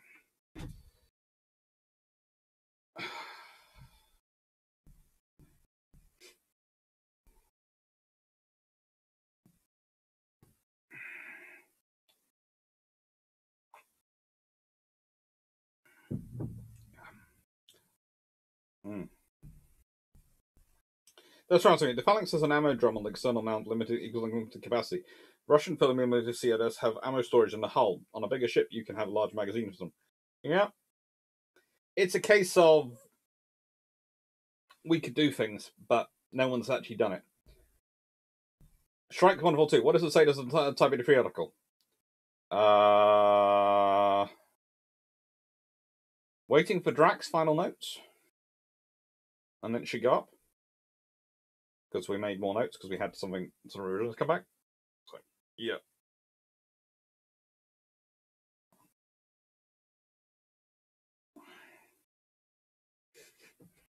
But no, don't. He's getting all that. He's been blooming busy the last week, so these things. But the moment it's done, it's going straight up on the site. Basically, that's what they've said.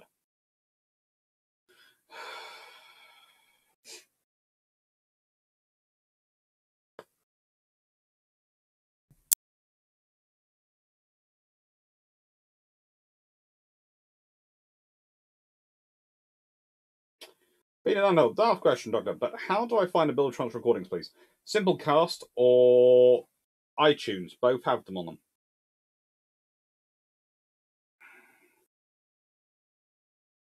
I'm just uploading episode 78 tonight as we speak. Colin Cameron, I view laser defenses as a pipe dream until we have a quantum leap in computation and power supply density, much like hologram tech. Honestly, laser defenses are viable to an extent now. They've actually been deployed on some ships. But it's getting them to shrink down, and that's more a factor of not just the power supply, but a factor of our lens design and shaping. And I think, honestly, I'd say it's more when we can reach a level of lens design which is about a factor of 10 better than what we are able to achieve now in workable solutions.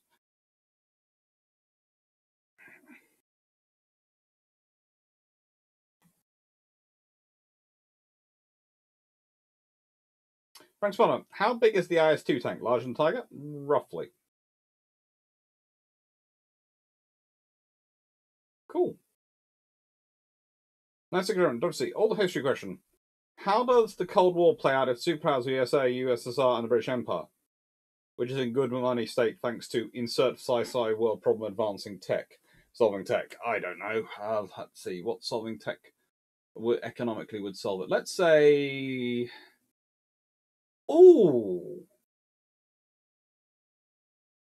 let's say the British had managed to convert energy into matter, i.e., with a replicator system, and had been able to use renewable energy sources, i.e., windmills and hydroelectricity, to supply the power necessary, and use it in World War II to build all the ships and planes and other pieces of equipment they need, instead of having to spend lots of money importing it, and also food, etc. So they didn't have to import food and things from abroad.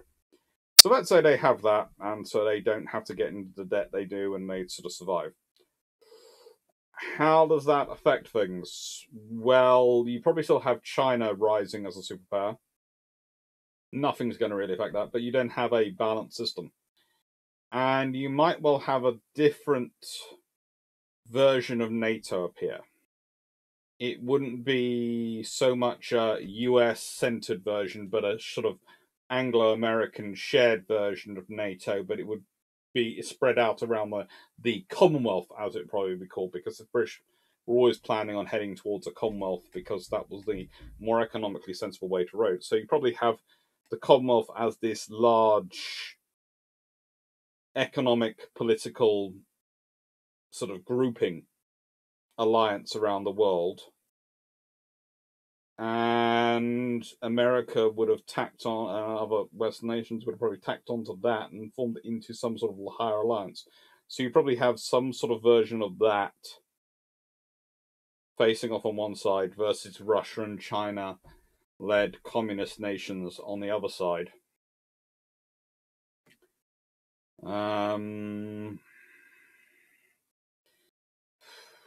Honestly, probably wouldn't have changed that much about the course of the Cold War.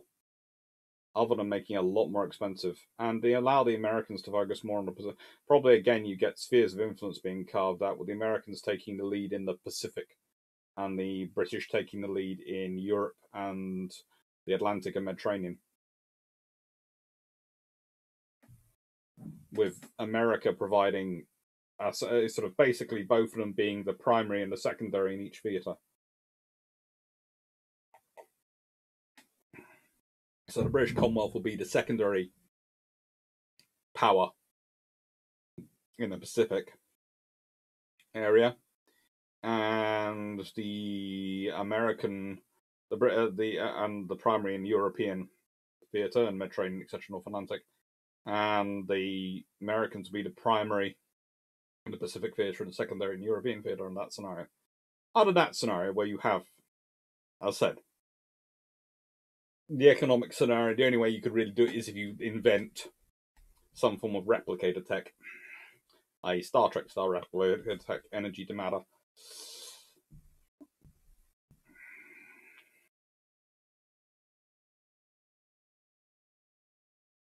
Roger, it's small and lighter, but gun is 122mm. Not best gun if you try to break through the enemy lines. Okay.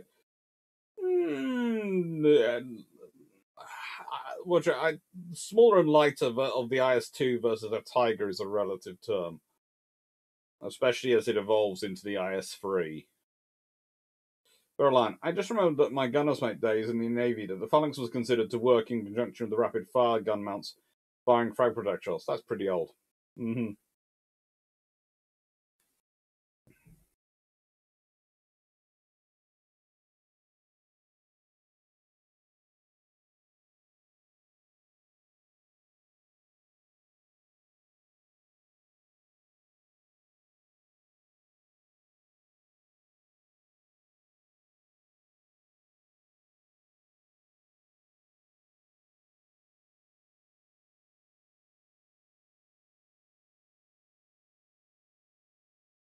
I got Drac is 6 hours again. Good lord. Well, I'm not doing 6 hours this evening. I've got a war wound. That's my defense.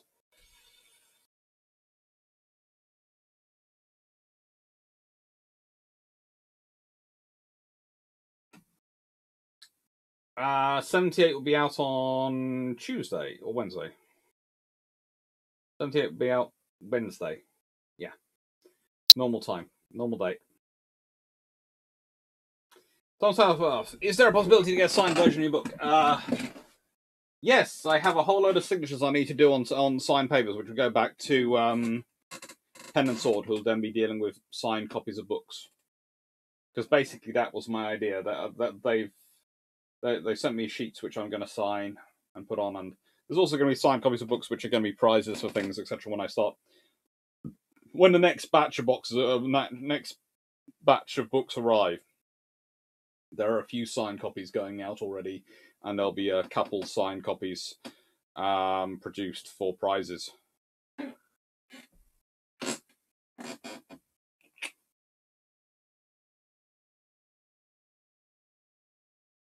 Hannah was 1665. Wojciech, Viper is already doing it. An A10 was upgraded to at least some F-16 potential.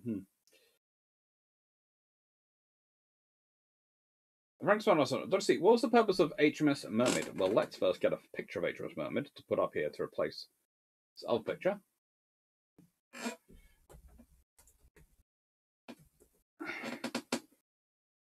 I'm presuming.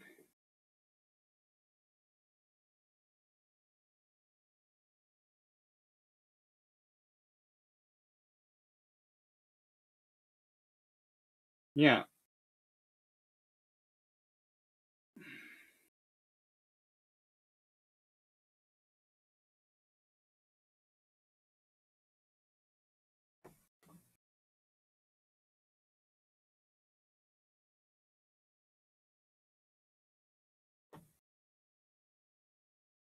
She's the. Oh, let's find a picture of it. F-76. Come on.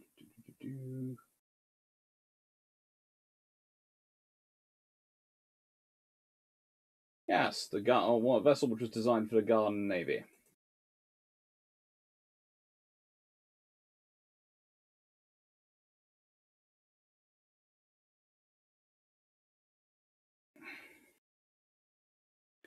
Now,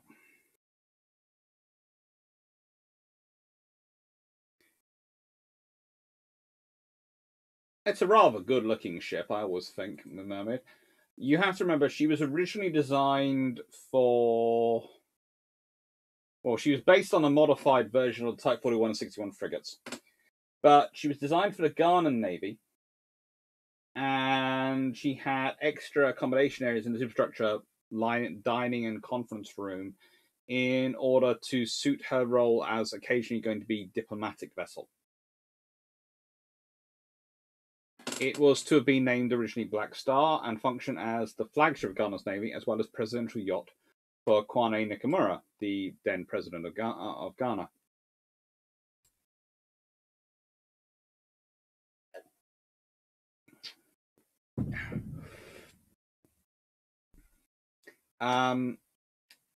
Basically,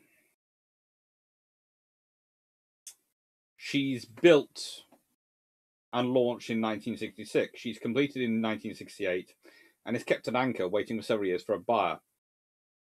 In 1971, the Conservative government that's elected then decides that if they purchase it, they can get a ship for the Royal Navy and give a indirect subsidy to the very nice people of Yarrow Shipbuilders and make sure they keep going. It's kind of like a interwar period idea. And what the British had traditionally done, both after and before the treaty system. So then she's transferred and brought into operational standards and joins the Royal Navy, where she serves for a few years. She's quite useful, and she has some issues, and then she transfers to the Royal Malaysian Navy in 1977. And this is actually her pictured then when she's named Hyung Ta.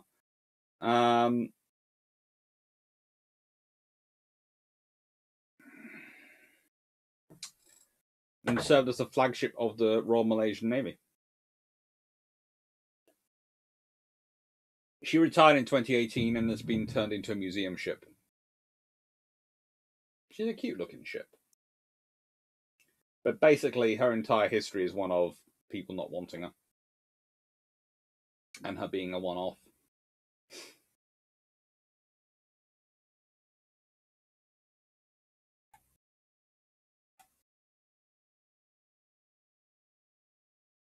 Concurrent, both the missile and a shell can be used as a proximity fuse canister shot, but a missile has a much larger canister of the same number of ball bearings.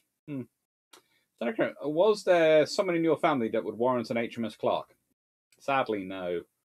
Most of my family did, how do I put it? The kind of duties, especially the ones named Clarke, which would not get them a ship name for. They'd get a medal. They might even get some grudging respect, but they wouldn't get a ship.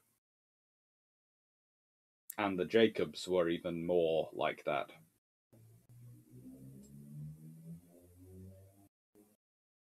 I won't get into the Brownings and the Goslings.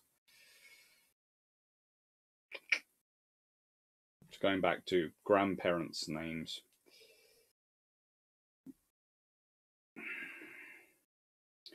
Well, their maiden names. Duckling95, hello. Hi, Dogsy. Who are the top admirals in history you'd love to sit and have a pint with? Well, I'd like to have a pint with Henderson and Vian, as long as I'm having a pint of Iron Brew. I quite like to have a chat with Collingwood, and I quite like to have a chat with Duncan. Those would be the four. And really, if you're going to have a nice drink and chat, you don't want more than 4 or 5. When you have more than 4 or 5 people at the table, you can hardly hear anyone speak. So it's the thing. If you're going to sit down, it's 4 or 5. So if I've got 4 admirals, it's me happy. I've sat and had drinks with a fair number of the admirals who are currently living and commodores who are currently living, and chatted away with them. So I've even watched a. He promised I promised him I would never reveal his name for saying this out loud in case his wife ever watched any of my videos. But a very interesting retired officer, one who I have worked with a lot over the years, down a pint of iron brew in a pub in London, which at the time served iron brew by the pint, and they had a tap for it. And yeah, went up for a second.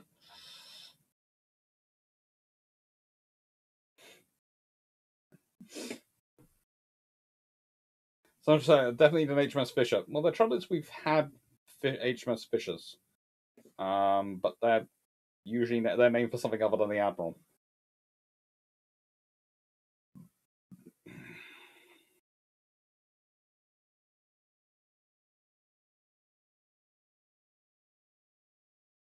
Pinanum, the Windsor's in Canada. Trees in the mall had demolition charges to provide for a DC-3, and Windsor was long enough for the flight to Canada, to Cardiff, and thence to Canada.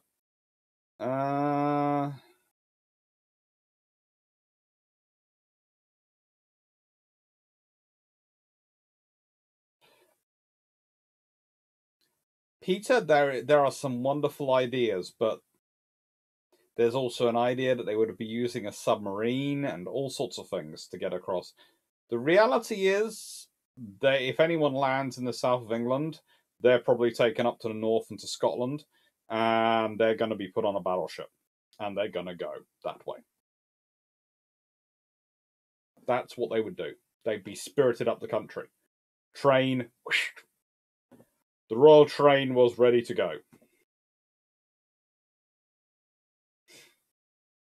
Getting the king aboard it would be a different matter, but I'm sure the Queen Mum, as we now know her, but the Queen at the time, would more than likely have gone, "Here, husband, I've got a handkerchief for you."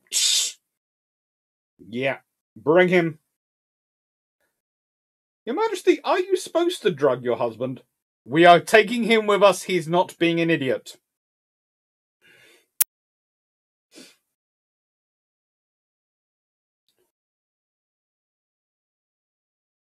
Roger. Now, better result than loads of 30mm everything friend of foe is the example of the guided 70mm rocket.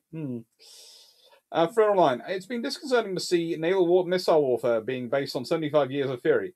We haven't yet had a full-blown ship-to-ship surface action in peer-to-peer battle space. We came very close in the Falklands War, but didn't actually get there.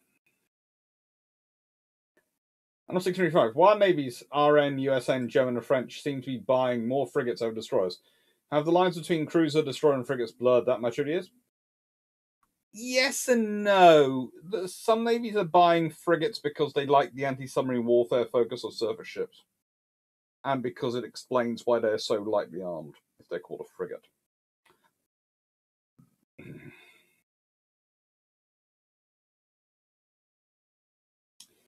There's a fox. Given your general focus on politics and logistics, could you do a video on how Operation Sea Lion wouldn't be able to happen, and what the RN's response to the Nazi preparations? General debunking, to be honest. I think I have done a bit of a video in the past on that, but I wouldn't mind doing another one. I'll see. It depends on what I get. It's going to sound strange. I always look at it based on what I get when I'm plotting out the videos I'm going to do for next month. I look at what are the patron suggestions, which are still open at the moment. The patron vote will go live tomorrow. And what are the things that people might be interested in terms of what happened that month over the centuries, and what I feel like doing, and I would like to do that. But I think I would do Operation Sea Lion. If I was going to do it, I'd want to do it.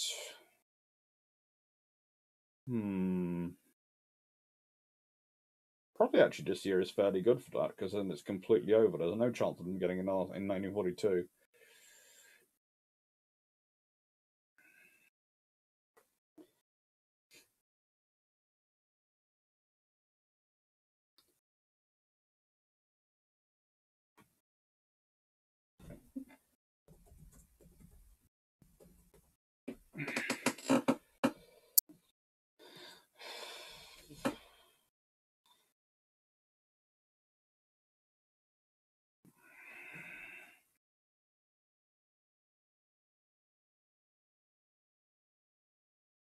Well,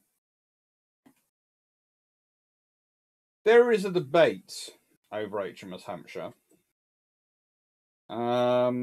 as Frank Saunders was pointing out, in the movie Kingsman, Hampshire is torpedoed by a sub. What do you think happened to it? My view has always been that it was a minefield. Mainly because that is backed up by the German evidence and the British evidence. And honestly, mines are the real problem. And the really successful system for the Germans. So again, it's something.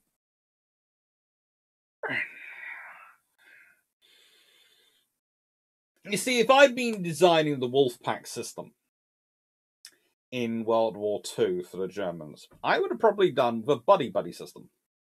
So I'd have had submarines which were designed to tail convoys, and I'd have submarines which were designed to drop off a load of mines. They'd all be armed with torpedoes, and if they wanted to engage with torpedoes and guns, they could do. But literally, there'd be submarines which were fast underwater submarines, whose job was to tail a convoy and provide updates on where it was. And then providing that details, to go back to headquarters. If you're going to direct them, you might as well then have another submarine up in front, laying mines. And then you can devastate a convoy with 2 submarines. Because that's ultimately the problem for the convoy, for the Wolfpack system.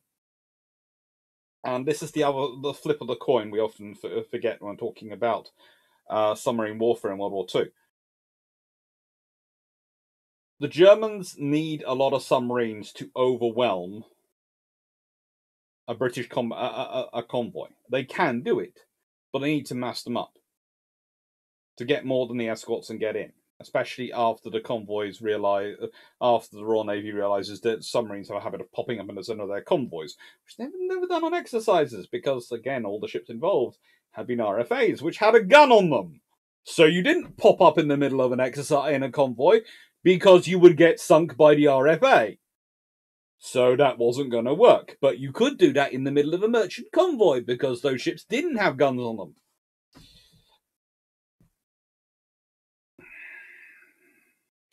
But mines would have been a really big problem for them.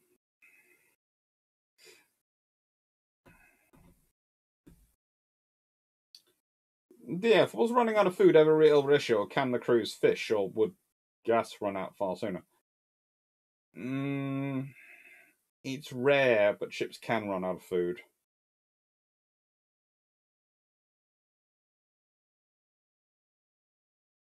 So anyway, imagine you're the first nation with a hologram system mountable on warships. How would you use it?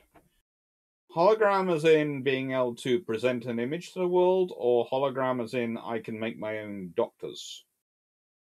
Because if I can make my own doctors and crewmen, then I've just fixed a lot of issues with personnel.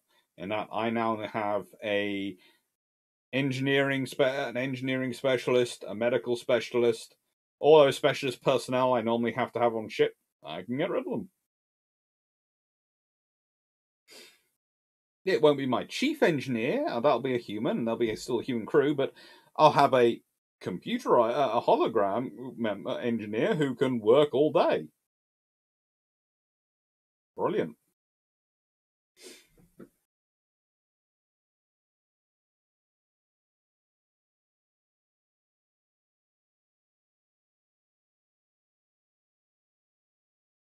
Don't worry, Stafford. Thank you for being here.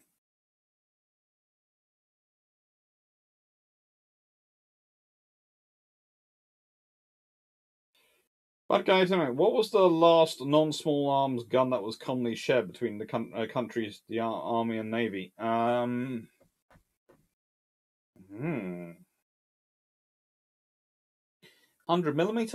105? Possibly?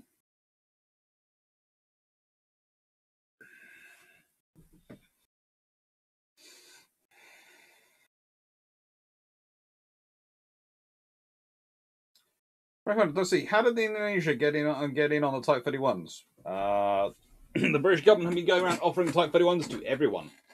They want them to be sold.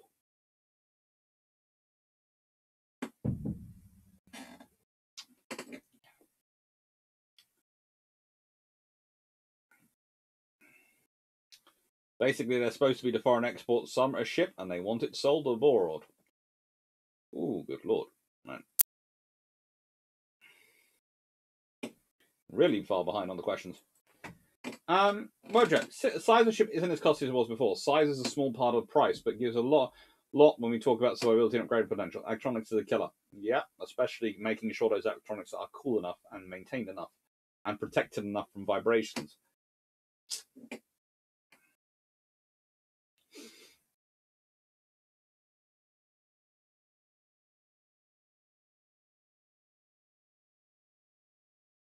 Remember, a little bit of old history, but if all powers gained 4 battle cruisers in the Washington Naval Treaty, what would change? If we're talking basically they standardize everyone gets 4 battle cruisers as well as their armed fleet, you're gonna have a panic attack because that would mean the US Navy would have 4 versus the Japanese Navy 4. So the Americans would be upset. The British would be more upset because they'd be having to deal with potentially 8 and they're 4. Yeah, that would break down the Washington Naval Treaty quicker than anything.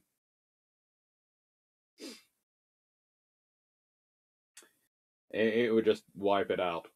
So let's say, let's say they're all allowed 5. Britain and America are allowed 5 each. Let's go for that. And capital ships, battleships are kept separate. They're in their own class. Let's say you're allowed 15 of those and 5 battle cruisers. So you're allowed 4 squadrons for each of those. Then the Japanese would be allowed 70%. So they'd be allowed 14 ships. Now the question would be whether that's 3 and 11 or 4 and 11, 4 and 10. Probably would be 4 and 10, 4 battle cruisers and 10 battleships, because the Americans would view the battle cruisers as less of a worry than the battleships. Although the British would view the battle cruisers as more of a worry, so it might actually cause a fight. And it's more sensible to round up battleships. So maybe they get 3 and 11 battleships. And then proportionally, I can't see Italy and France wanting more than 6 each, but I could see them ending up with going, okay, we're allowed 6 battleships and 2 battle cruisers each. So that becomes a standard for that level of power. And that might as well stabilize.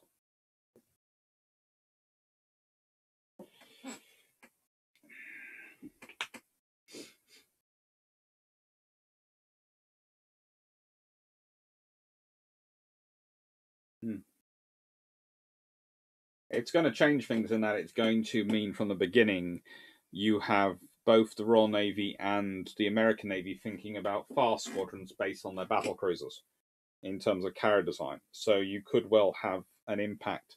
Also, there's the fact that if you're doing that, and let's say Britain's building theirs has got 4 renowns and Admiral as their 5, the British might turn around and go, no, we need more. We need to build 2 new. If the Americans are all brand new ships because they're building 5 Lexingtons, the British will turn around and go, well, we have to build some new ones as well. So the British will probably end up with 2 new battle cruisers and 2 new battleships with 16-inch guns. So they have 2 rounds to the hood and 2 whatever. Could also affect carrier design. It could really affect carrier design because suddenly the British have got to make their battle cruisers work far harder, which means they've got to be scouting. And again, the early thing that's really pushing carrier design and carrier development for the Royal Navy was sea control, as in being able to search the wide areas of ocean. And that's one of the reasons why it leads to aircraft as they operate further afield and further away from the ship becoming multi-crewed because they need their navigator aboard. So yeah, that could actually have an interesting impact. It's quite long.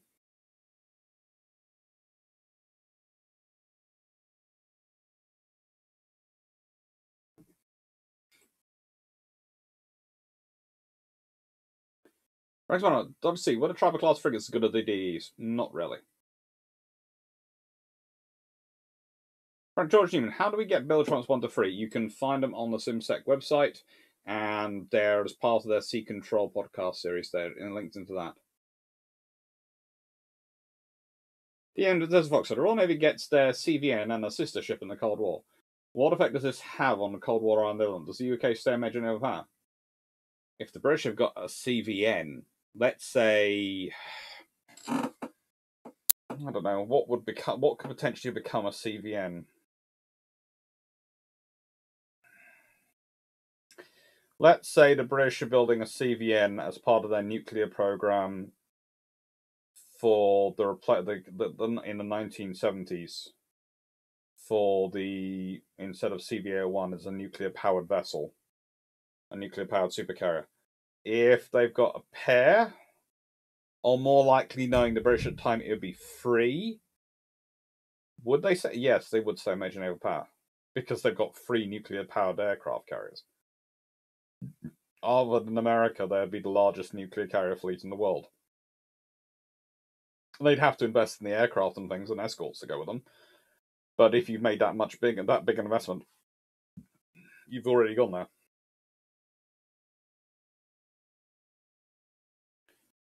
At this point, you have 20 minutes to do 2 more books, and let us watch Drac. It's now 8 o'clock, and I'm behind. Whee! But here is the other book, another book. Okay. So I'm just going to put this into the timing.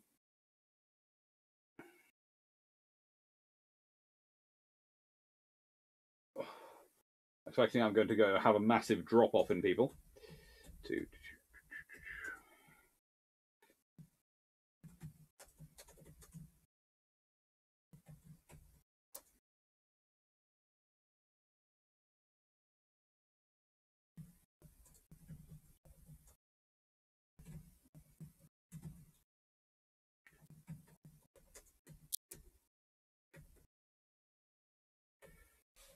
This is one of the Britannic Naval History series, or the Britannia Naval College Naval History series, and it's Rise of the Aircraft Carrier. And it's Pacific Naval Strategy, 1941 to 45. And it's got an introduction by James Berrigan, and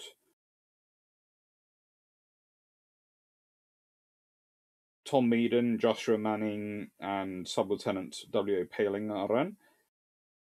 It's got stuff from Fleet Admiral Chester Nimitz in it, Senior, and Marshal Admiral Isoroku Yumoto, both discussed. It's got illustrations of aircraft carriers. It's got pre-war situation. It's got all the planning. And it's got some very interesting stuff in here. And honestly, I was set up to try to like this book. I was really hoping to like this book, and some of the stuff in here is frankly amazing in terms of source material, and some of the designs and the appendixes. See that one? Yeah, there. The various details, etc., they're getting into. Charts and the operational areas. All these things are very, very cool. But there are also some chapters in here where I am sitting there and going, that's very old thinking on that particular topic. And when I say old thinking, it's the stuff which I would expect to read from books and journal articles dated 15, 20 years ago in terms of their appreciation and understanding of it.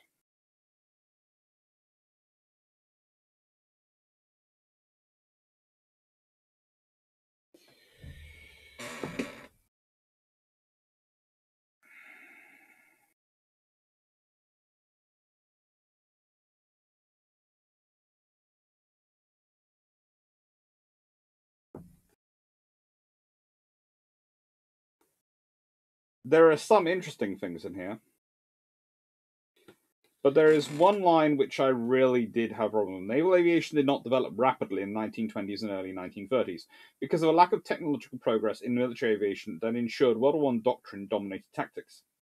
In addition, due to financial constraint on the interwar years, the RN and USN were not able to budget for substantial technological research into air capabilities due to war debt and the recession of the late 1920s, seeing their battleship-oriented navies as a reliable deterrent against hostile threats. Despite the increasing pace of technological change, such continuing constraints on naval aviation lasted into the 1930s, resulting in the Royal Navy having to use the entirely unsuitable Blackburn-skewered dive bomber as a fleet fighter before the outclassed Fairey Fulmar came along, and then adapting the Hawk Hurricane for carrier deployment, which, in the nicest way, I like. This book is useful because of some of the content in it, and it's got really interesting and really cool stuff, but some of the analysis is, if you're going to claim that the Fairey Fulmar is outclassed, then you have to point out you have to ask how so many of its pilots became aces and how it did as well as it did and why it didn't get swatted aside. The Blackburn Skewer, I can agree, is not a fighter, but it's actually a world-class dive bomber, and it was procured as a fighter rather than dive bomber because of the system that was in place with the Air Ministry and the control of things. It was necessary as part of the system.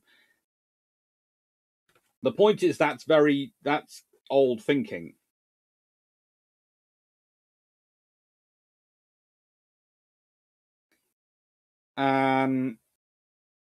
Yeah. And it's one of those things. I'm reading this book and I'm reading the discussions in it, and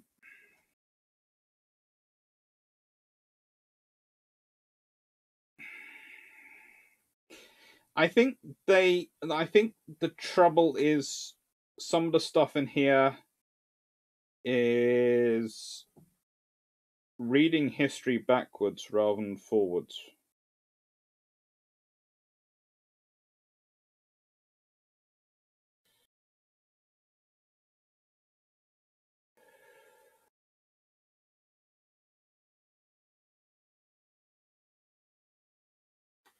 Definitely.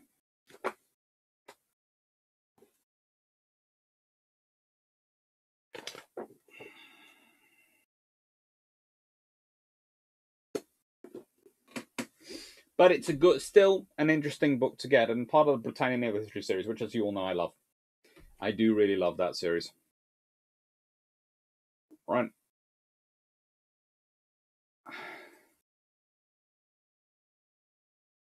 And then Leo Gazebo. Hello, I heard during World War II, the British Navy still carries some weapons intended for any potential boarding action.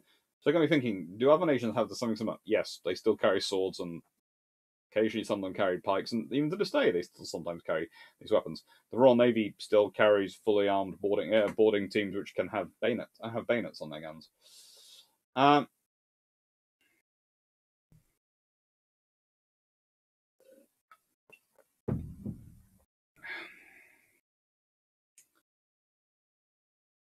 But if the US never left the Commonwealth, do you think the capital of Commonwealth would eventually move from London to somewhere in North America? No.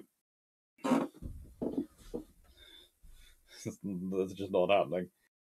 That's the point. In the nicest way, if you were talking about moving it to, London at the moment is still the centre of the Commonwealth because that's where the Queen is, and the Commonwealth is structured still around the British monarchy. Even if countries don't have the monarch as their head of state anymore, the Commonwealth is still structured a lot around the British monarchy.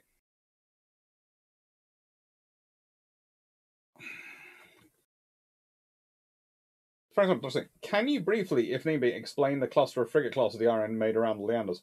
Why so many different classes? What purpose? You have a limited number. You have a hull, a standardized hull, and you are trying to make it fit the different roles. And basically, it's one hull, many roles. And there's only so much you can put in that hull. So you go, right then, well, I'll make this ship do this, and this ship do this, and this ship do that.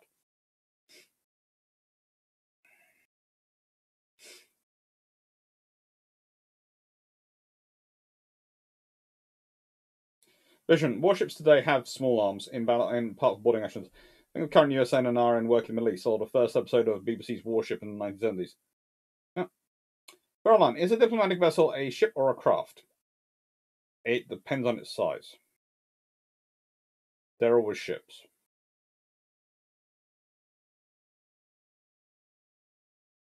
If they're big enough, basically, a craft or boat can go on a ship, but a ship can't fit on a boat.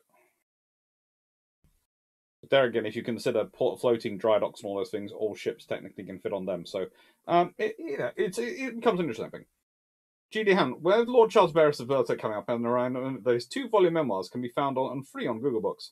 And just how many bulldogs did Lord Charles distribute throughout the fleet? A lot. I've never been quite sure of being able to figure down how many, because some of them move ship. And so then you think, oh, well, is this a new one, or is this another one before? Because again, some of them their names seem to change. Bishop, the USN and US Coast Guard board ships all the time, judging from the news stories photos. All part of sea control. Yep. What is this ship located specifically? It's located in. It ended up going with the. Let's check. Yeah, it's Malaysia. And what was Malaysia? It's their flagship. It's their retired flagship, which is now a floating museum ship.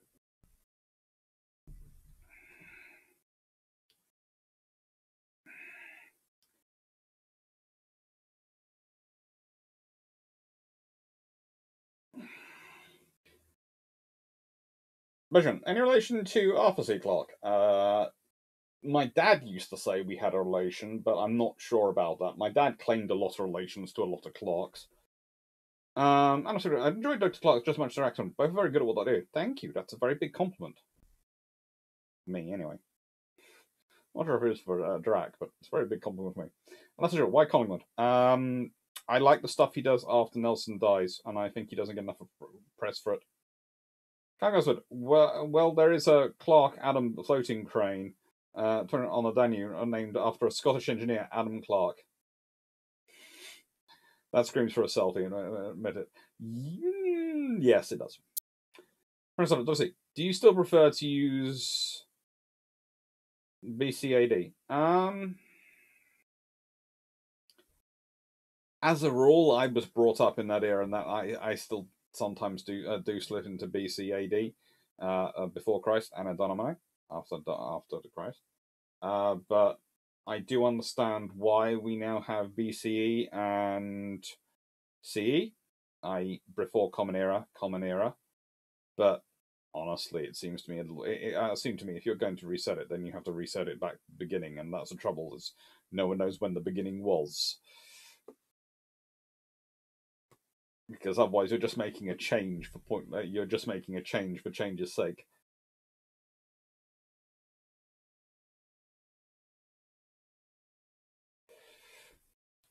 Mm-hmm.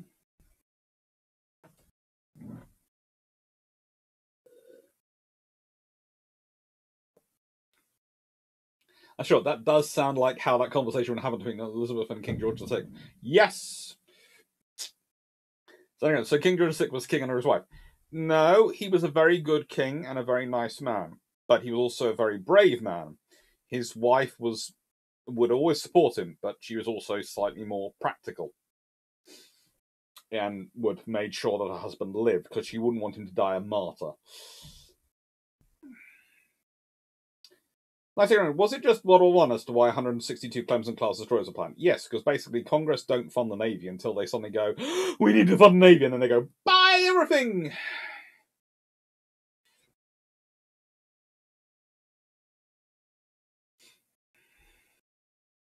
So anyway, I imagine Prince Philip is also being in the same camp as his father-in-law. Quite potentially. But at that point, of course, he wasn't his father-in-law. So, you know.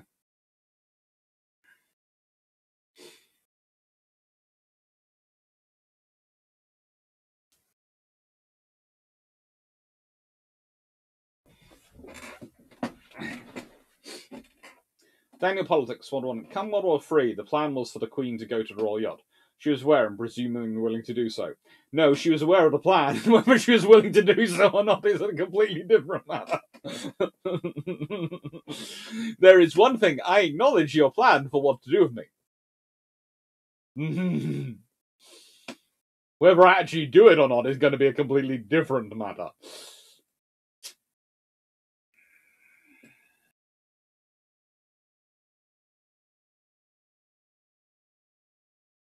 Come on, Doc. They mapped the Hampshire not long ago, and the damage is consistent mines. Yeah, that's what I thought. What is the ship on the screen? The ship on the screen was HMS Mermaid when it was in the Royal Navy service. Originally started out as a flagship designed for the Ghanaian Navy. It was going to be HMS Blacksall. Another book? Yes. Well, I did the other book. Rise of the Aircraft Carrier. And I've got another one after that.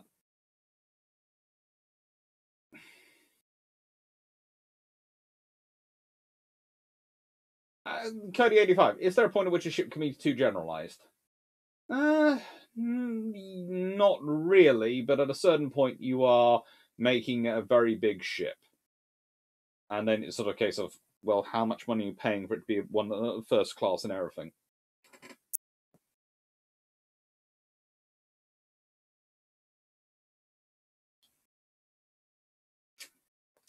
So okay, slightly funny. I'm sitting at Tim Hortons. Keep trying to let people know they can't go in, but no one is paying attention.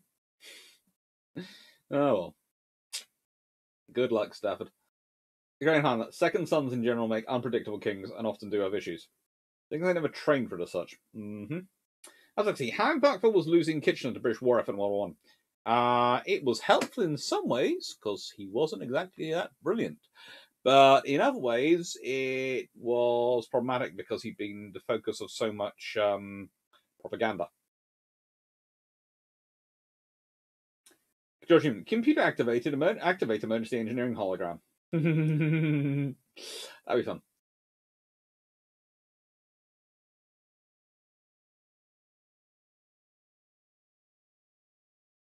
Dan a holographic drag appears. That would be a scary engineer to have on a ship.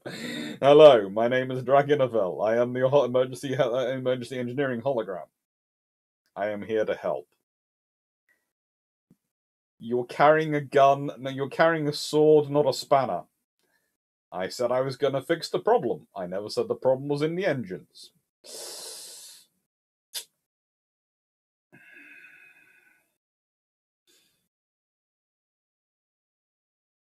Anak, did you answer my questions about my USN versus RN destroyers and gun mounts? I was tired after shoveling yesterday and fell asleep for the better. I'm not. There was a question which was just a list of destroyers, and I was asking what it was about, but it was just a list of destroyers. Hello, Jess B. Must go watch the Chiefs beat the Bengals. You're coming on 78. Will you have a celebration for 100? Oh. Knowing us, we will do. For Bill Trumps.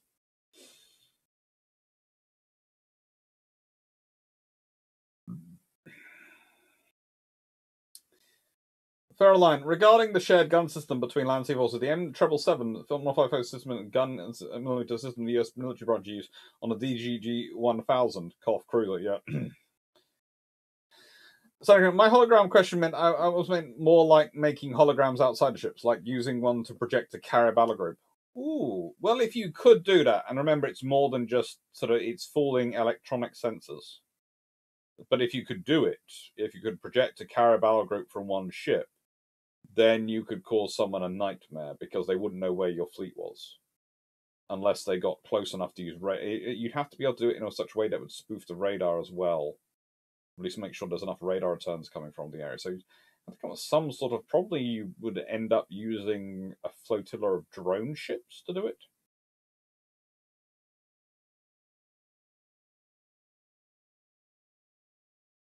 Haliakas.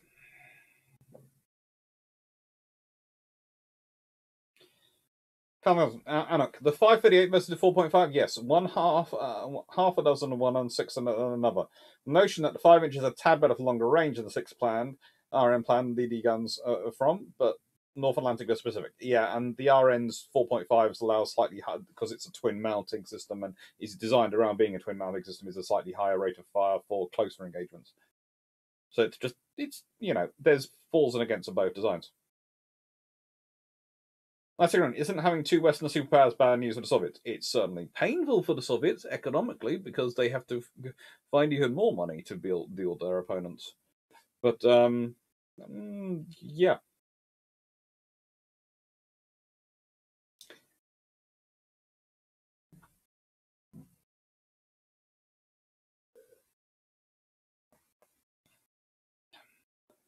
Sam Thompson, there is. What if there is no moratorium on construction of battlecruisers, just a 50,000-ton limit during the various treaties, whereas everything else stayed the same?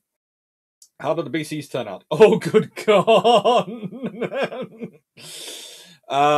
Expect the Royal Navy to be churning out battlecruisers every freaking year. They'll be churning out at least one a year for the next 20 years as testbed for all the ideas for battleships. Because they'll just test the layout and everything, and then when it comes to building King George V, it'll just be latest battlecruiser design with armor chugged in. That will literally be it.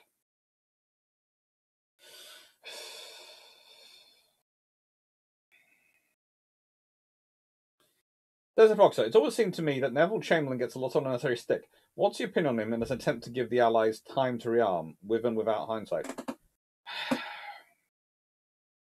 Both with and without hindsight, he's doing his best. He is an imperfect man in an imperfect world trying his best. And it's not good enough. If it had been a period of peace, he would have probably gone down in history, and where he hadn't had these things, as another unremarkable but not that bad prime minister. No one would have had any problem with him. No one would have thought him bad. No one would have thought him good. He'd have just been a prime minister. But as it was, he was given a task which he wasn't up to. Back in a second. Just heard a weird noise. I think it might be.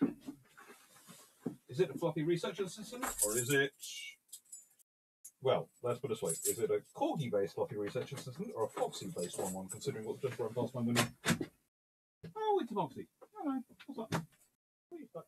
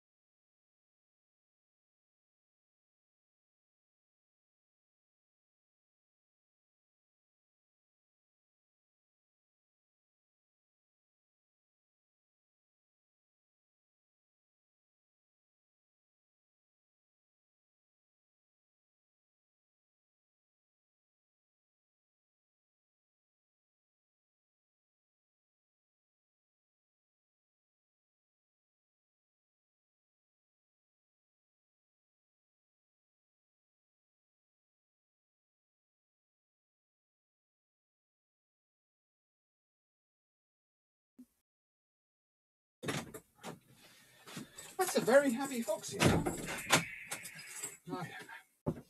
I think I've figured out how the fox is getting into the spot they're getting into. I think I've figured it out, he says. Judging by what I just spotted. Foxy was very happy with the other things they found out today.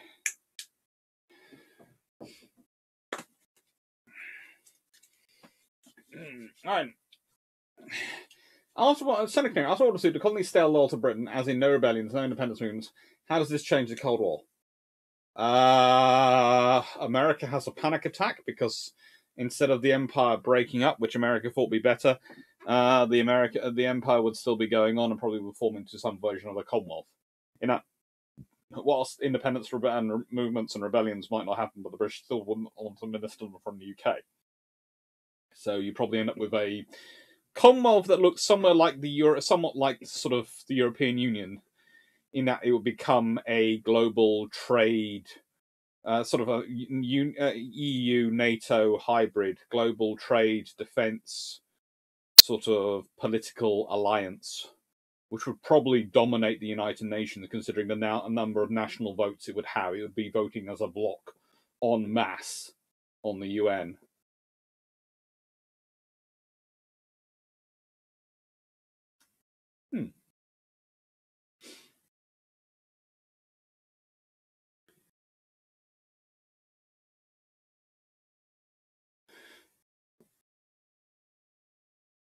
I said, how many Soviet submarine classes were there? Oh, so many. Ren, where's my Norman Polmar book? This is the question. If you want to know how many the Russian submarine classes are, I need a Norman Polmar book. Which was also something I was considering today for putting on this discussion. Right. Norman, where are you? Not up there, are you? I don't have the Soviet section up there anymore. I moved it. There's Destroyers of World War II by Wickley. We were talking about that earlier for the Elbing class. So we'll get that down to discuss it in a second. What a day. Norman.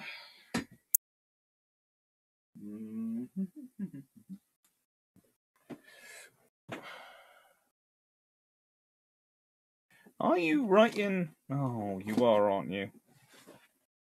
That's going to be a building job to get to you. But luckily, I have the other version, don't I? And the big red one. Mm-hmm.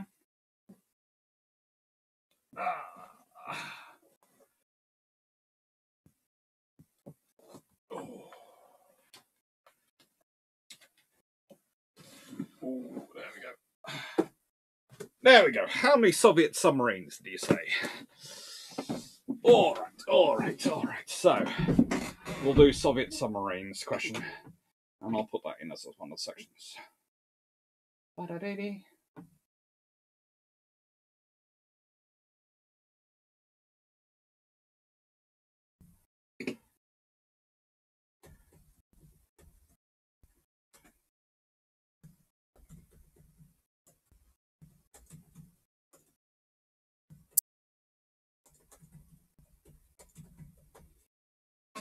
So,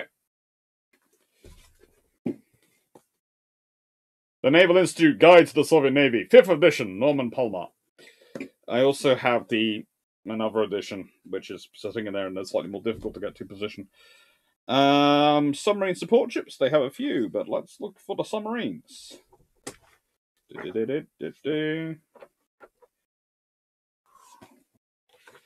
Seriously, this book is far too massive sometimes, I think. Right then, I want submarines. I don't want KGB aircraft. I don't want maritime border troops. I want submarines, which is page 91. Open up straight at 69. That's not good. Well, that is good, but it's not good for me at this particular time. Right then. Submarines. This is taken in early 1990. They have 2, 4, 6, 7 classes of SBN. Well, 8 classes of SSBN, including the Hotel Freeze. One class of SSBEs. 4 classes of SSGN. 5 classes, well, 6 classes, 7 classes of SSN, 3 more classes of SSGN, so that's 8 classes of SSGN, and 3 more classes of SSN, so that's 9 classes of SSN, and diesels, they have, so total of 2, 4, 6,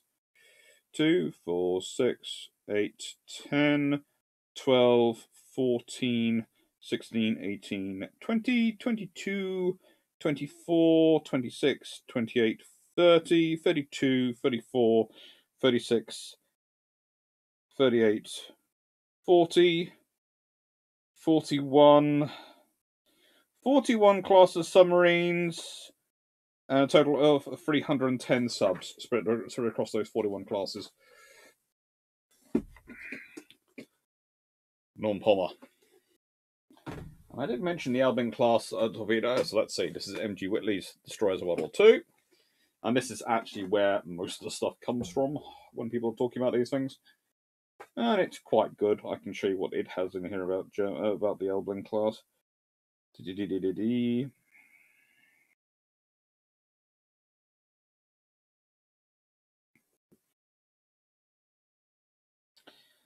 Sorton torpedo boat.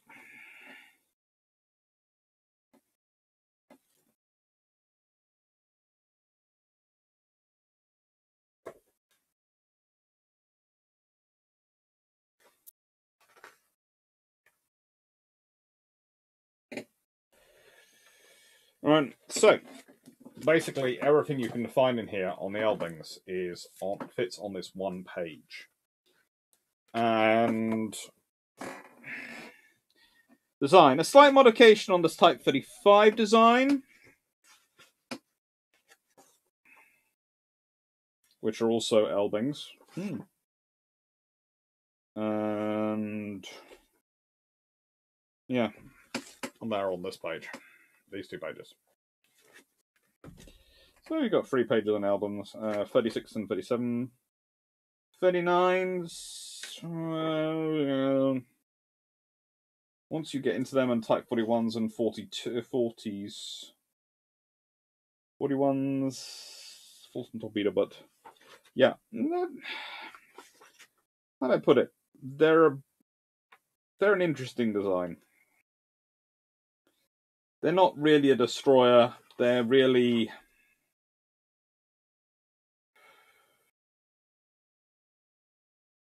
what do I describe them as?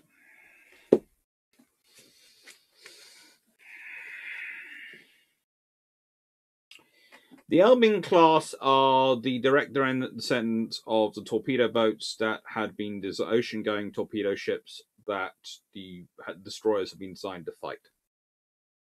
So basically, it's the German Navy, instead of having destroyers which have torpedoes and can do that, and then torpedo boats, like the Royal Navy does have, they have torpedo boats, torpedo ships, and then destroyers, which are the ships designed to destroy those.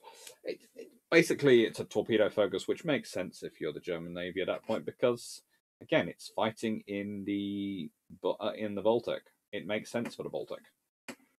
It's one of those things. You need the firepower in the Baltic, you need the numbers, but you don't want big ships.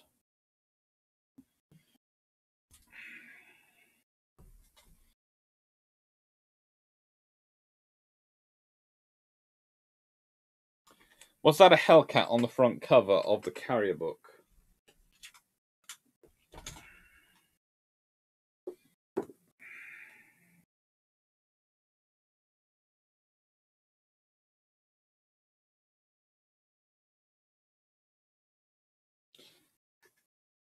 Yeah, it's an F-63F Hellcat crashing onto USS Enterprise. And I'd argue it's a very... you see, I have a theory as to why it's the way it is in this book, and why I find it, because it's very much from... as I said, there are lots of sections which are from the very traditional American perspective. As in... and this is the sort of series when you're looking at it through history and you're going, well, the US Navy builds up these huge carriers, and the carrier battles from the US are massive, and it's carrier versus carrier warfare, and it's far more famous and far... the accepted idea is the Americans get... the American way is the right way of carrier warfare, whereas, as I always say, the American way of carrier warfare is the right way for them and suits their strategic situation, which is fine, and not just fine, it's excellent. It's what you should do because it fits their strategic situation.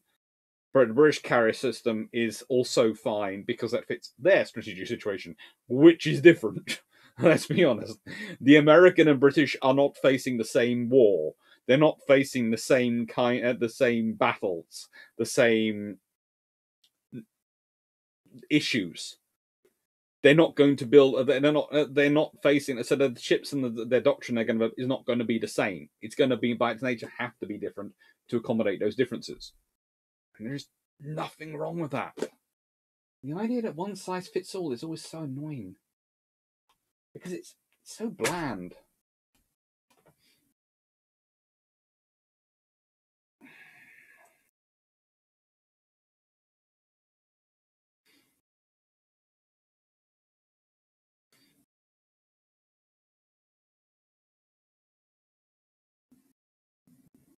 Because only 15 or 20 years ago, well, after the 15 or 20 years ago, they started developing it a bit.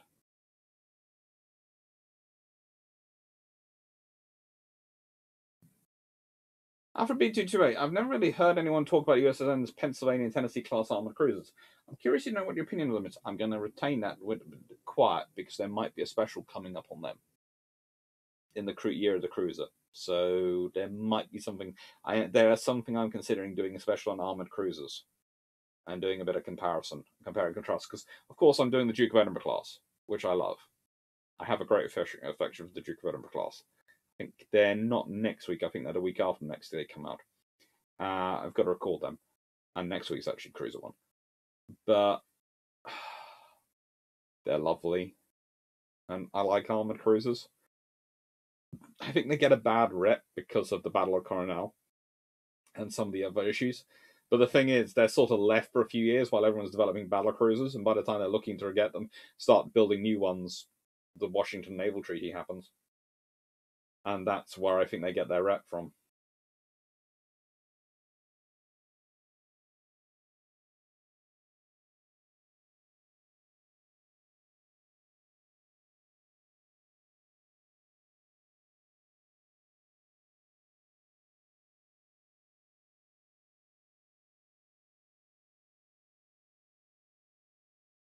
So I'm interested. When turning, ships lean out and boats lean in.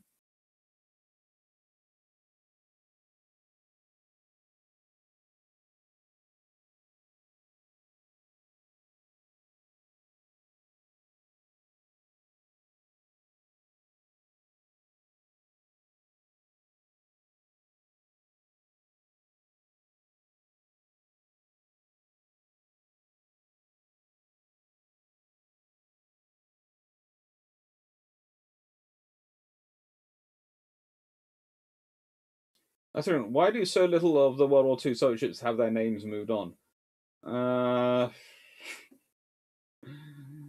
That's the Soviet Navy.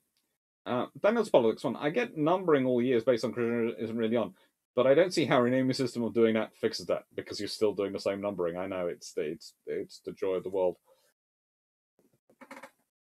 This is what I say. How bad was the coalition condition of destroyers and destroyers are based against Yemen? I've seen HMS Campbelltown be described as an escort, but not even 1940 RN could use not use.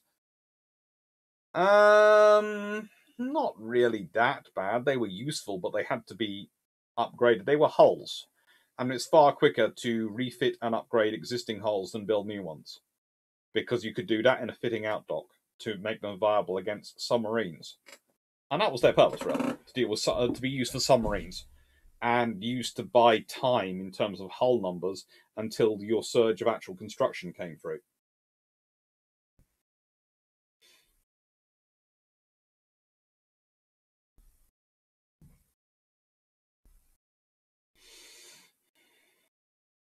Night I have both Drac and Dock on. Oh, you poor boy. Well, I'm presuming boy, but considering Night 6031 after and talk to you for a year. But yeah, that's that's just gonna that's the stuff. Darashonsky, hello Drac, what did you do to the ship? Yeah, that would be strongly coming through. Senator, how would the pirate Kid react to the USS Kid, Burt class, showing up flying his flag? He'd be very proud.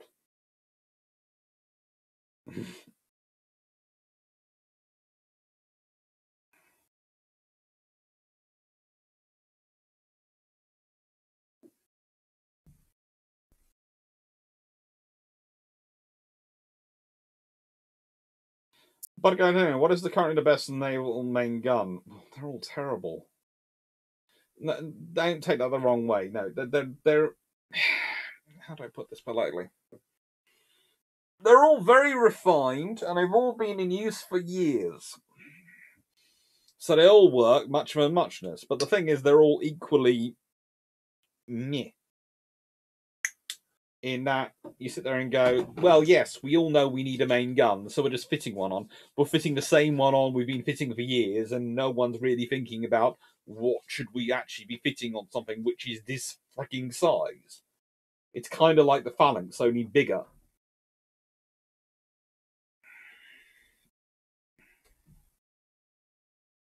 Hello, Jack. I'm now going to vent the atmosphere ship to start getting rid of the problem. Then I'll begin fixing the damage to the ship.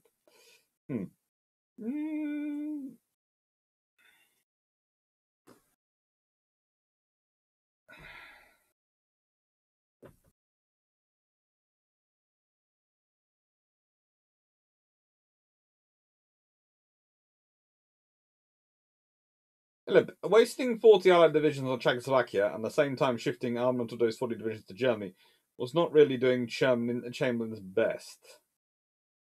Honestly, Chamberlain just didn't understand the value of Czechoslovakia. Because honestly, if you are going to draw a line anyway, you shouldn't have drawn it in Poland. You should have drawn it in Czechoslovakia. Because Czechoslovakia you can actually reinforce and get to. That's the thing. You can actually get to Czechoslovakia. You can't get to Poland. You can only get to Poland if you go through Denmark and into the Baltic, etc., which is going to cause Denmark trouble, and Denmark really don't want that. Whereas to get to Czechoslovakia, you can do that. You can get to Czechoslovakia by getting to Greece, or going to an extent. Italy would probably be neutral on that one, but Italy's also not keen on Germany getting into Czechoslovakia at that point. And because remember, the fascist powers weren't exactly as friendly with each other as we like to imagine from history. They are best frenemies, more than modern friends.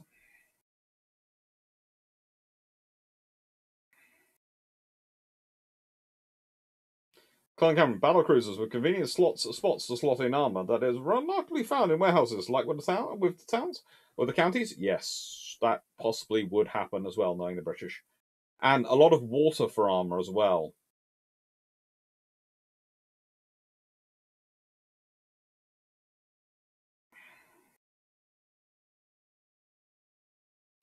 Then, my assessment of Chamberlain has been changed after reading a book of the early years of war and building up the early war to the early war period.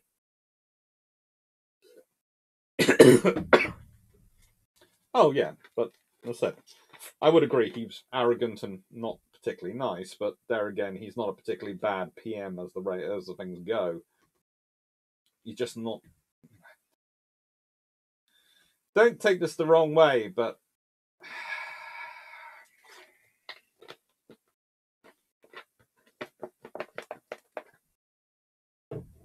there is no such thing as a perfect human to have put in power. Everyone who gets to the top has to make compromises to do so. Now, the compromises you have to make are either with the electorate or with powerful people who will support you and persuade the electorate that you are the right person. That's your choice. I would argue we have seen some recent examples of people who don't compromise their views with the electorate and so don't appeal to enough of them to actually get elected. And don't of course compromise with the people in power as well to get to power. And sometimes you see people who try to compromise with both, and they tend to come a cropper as well. You have to pick which one you're going to compromise with.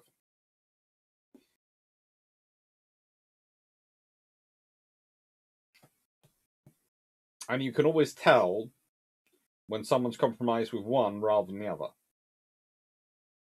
If someone's compromised with the public rather than the powerful, you tend to start seeing a lot of what in these days we'd call a strong media campaign against them, a lot of leaking.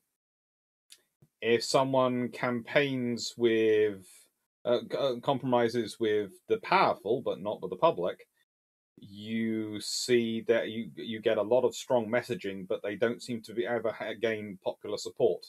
They never seem to have the numbers that they should have in terms of percentages. If someone tries to compromise with both, well, you can fool all the people, most of the people some of the time, and some of the people all the time.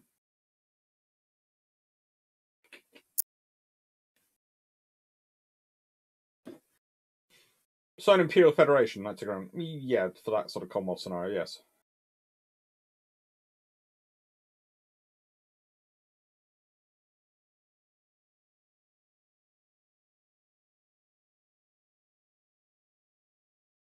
Come on, would you agree with my opinion that sending British troops and tanks to Estonia without air defences, etc., is a way to nothing good? I'd say it's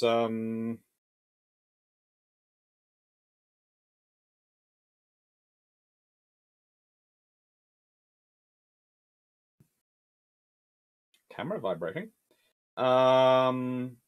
Sending nothing good. It's not really sensible. I would have preferred to have based some. Well, the trouble is you can't really.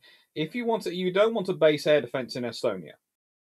And the trouble is, you really Norway isn't close enough unless you can overfly Sweden. So that's the thing. You really need Sweden to join the NATO because then you could base some fighters there to actually cover the Baltic. Come on, one of the PRP Honeycutt books on the for Amazon is £20, £2. Should I buy it? It's not bad. £22 a man. Cam is vibrating. Sorry. I didn't realise that. I'm not sure how the camera's vibrating. It's not vibrating at the moment, I think. Not as far as I can see. It shouldn't have vibrated at all.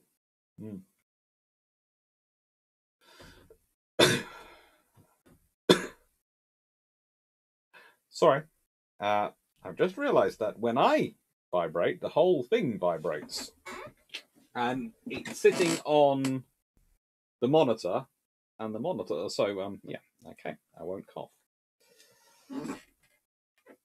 I didn't realise I could make the whole thing vibrate. Mm-hmm.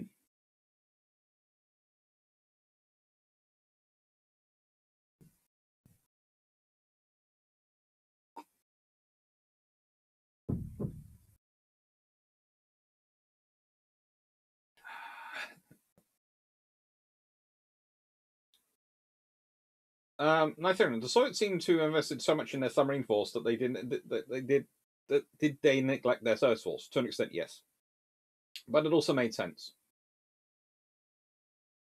Duckling 95. When I say it makes sense, the Soviets developed powerful surface action groups. Especially, the Naval started off as surface raiders. Once you got nuclear submarines, you can use your nuclear submarines instead of surface raiders to do the long range strikes and try and type resources as well as interfering with any transatlantic resupply. And the major surface action groups are combined with your SSKs to try and stop Allied naval forces closing on Soviet critical areas.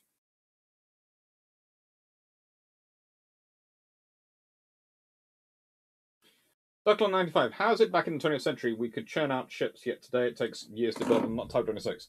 We're building very, very slowly, and it's a far more complicated ship. It used to take roughly two. Let's be honest, ships of roughly 10,000 tons usually take roughly 2 years to build. That's throughout history.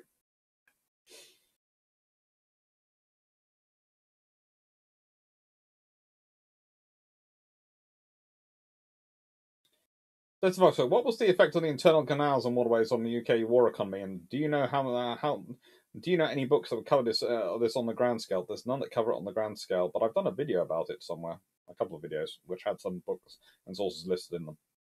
If you search. Right, obviously, the Elbings are German ships that actually make sense for needs. Not too big, not too unusual. I would have preferred them to have slightly better guns, but yeah, they make sort of sense on the needs.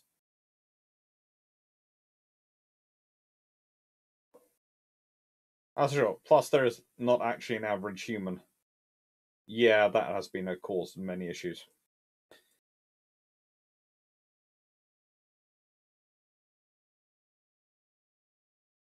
For example, obviously, what are the rising middle-sized navies that you watch out the most today? Rising middle-sized navies. There aren't many of those. As in rising middle-sized navies. Most of them are already established. I tend to pay a lot of attention to the Indian Navy, and I like to see some of the stuff they come with because they're quite innovative.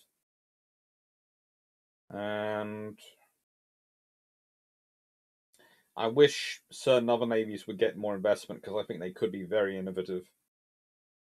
I think the Australians could be a lot more innovative, and I think the Japanese are kind of interesting, but I watched the Koreans as well. I would always keep an eye on the Koreans because they're one of those nations which can, when they decide to actually go for naval warfare, produce good stuff. And then they tend to get distracted and stop doing it. But they can produce good stuff.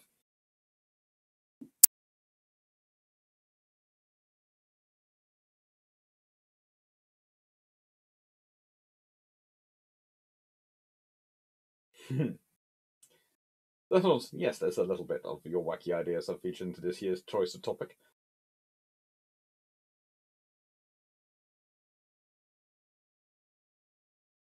Perhaps, how would you design a 6,500 standard tons displacement heavy cruiser with a hybrid oil coal plant in 1943? Ships for China must have aviation. 6,000 nautical miles range. At least 40% of the fuel must be coal. Ouch. Well,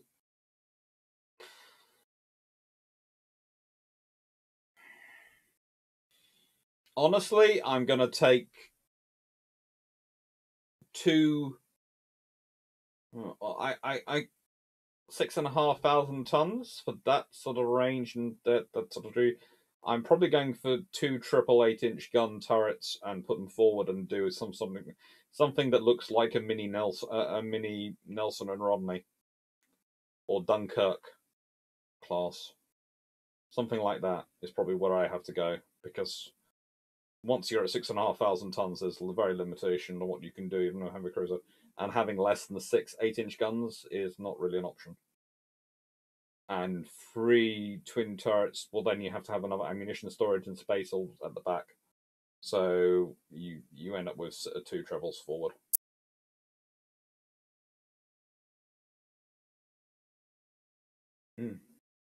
Vision, after your last live, I took a look at the closed unused Hunters Point base. Thought it's a shame the USN couldn't reopen the shipyard for repairs and refits, restoring 2 or service of the Gravenocks. It would be good.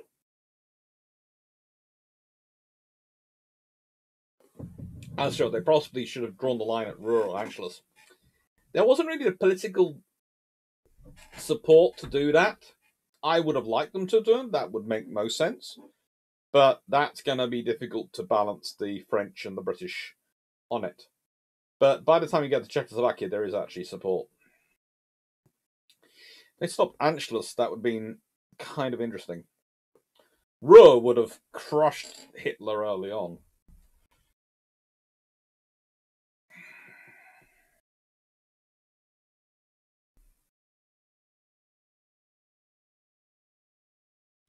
Then, so what ships would you procure for the Chinese Navy 1930s to prepare them for the confrontation with Japan? You may be sneaky with Italy and France for capital unit production. Ooh.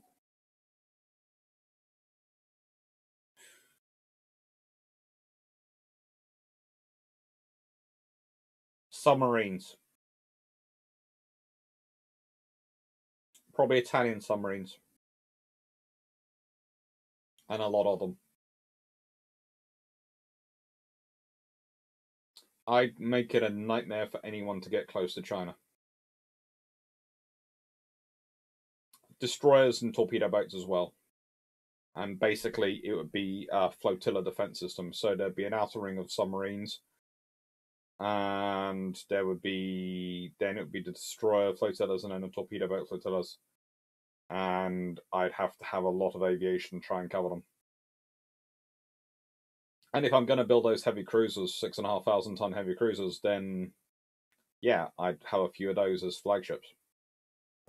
But the whole purpose would be to avoid actually having to bleed the Japanese heavy units long before they reach my heavy units.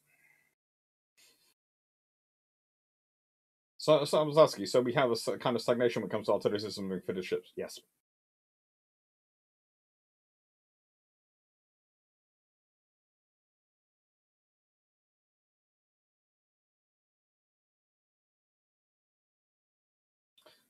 Really, Soviets in replicated technology are both tad less cruel to their population, but also more resilient to cold wars. Well, the thing is, if the British had the replicator technology, then I doubt the Russians will develop it that quickly. They'll get it, but it'll take them a while to develop it. On the subject of large destroyers, what do you think of the county class DDG? It's about the size of a town class cruiser. I quite like the counties. I like them. And there was a toss-up. You see, depending on one of the interesting things was this book. It ends in 1950-ish, 50-50-ish, and honestly, if I was tempted to put it to 1960 and include the counties, but there was COVID and there was all sorts of issues, and I had to cut out, especially because I had to cut out, and I was using the tribals as the way to link it through. Because I had to cut out the RCN and the RAN, the RAN and the Australian Canadian tribals and their darings, etc. I couldn't include the counties because it just didn't make sense anymore. So it could have had the counties as well, and it would have had the RAN and the RCN, and it probably would have been an extra 35,000 words on top of it, if not a bit longer, maybe a bit more. But there is limitations to what you can do, and I would have to go back to publishers and go, "Can I have a bigger book?" That's a good one. So if the British Empire had survived, it would have had more political influence in the USA. Was there more than that in why the USA wanted it broken up? Who knows? That would be very underhand for the USA to want that break it up just because of that, wouldn't it? Because we're allies. Then what would space combat look like if you wrote a space military series? Just looking for initial ideas, not in depth. But having build troubles so you could do it in depth would be interesting. It all depends on the propulsion system you have. If you have a propulsion system which is warp based, then you can go in and out of the system as you wish, wherever you wish, sort of thing, something like that. If it's, let's say, slipstream based, then you pop out at certain points and then go in at certain points, then you have a very different system of defense. In the latter one, I would certainly have far more mine laying capabilities because I'd mine them.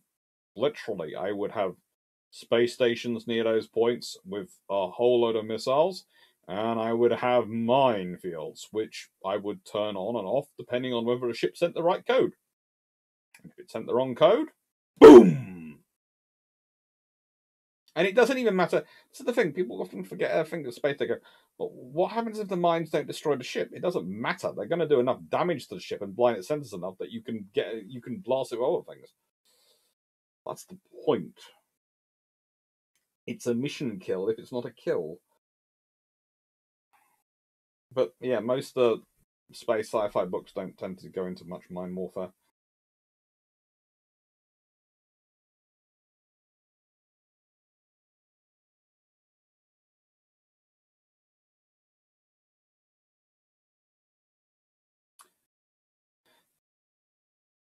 Can vibrating as if hot air flows before it.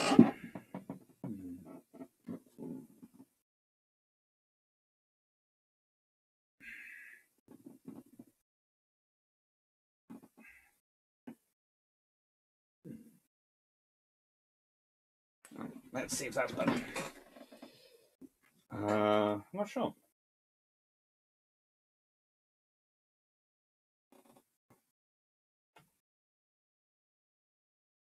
Or like it's having buffering issues. Well, according to me, it's got not got any drop frames.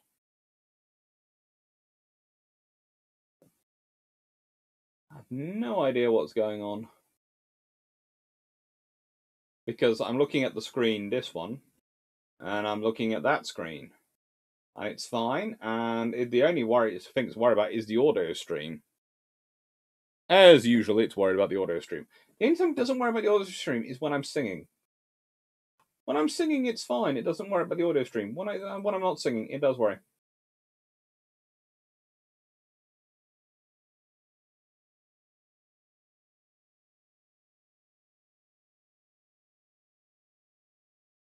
Let's see. The whole world is in your hands. What do you do next? Build a space navy. Conquer Mars. Oh, if I was running the world, we'd have there'd be a massive infrastructure building program. That'd be the first thing. Massive infrastructure construction standardization programs. First, get the infrastructure sorted out, the telecommunications sorted out, and the power network sorted out. Try and make it more sustainable, mainly because the thing is, if you can make it more sustainable and renewable, you can bring down the cost. Because you can just go, boom.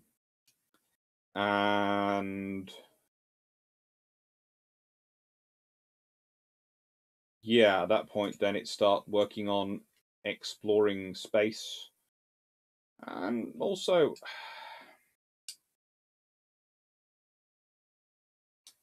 you see, the thing is, I would probably go for, if I was running the whole world, a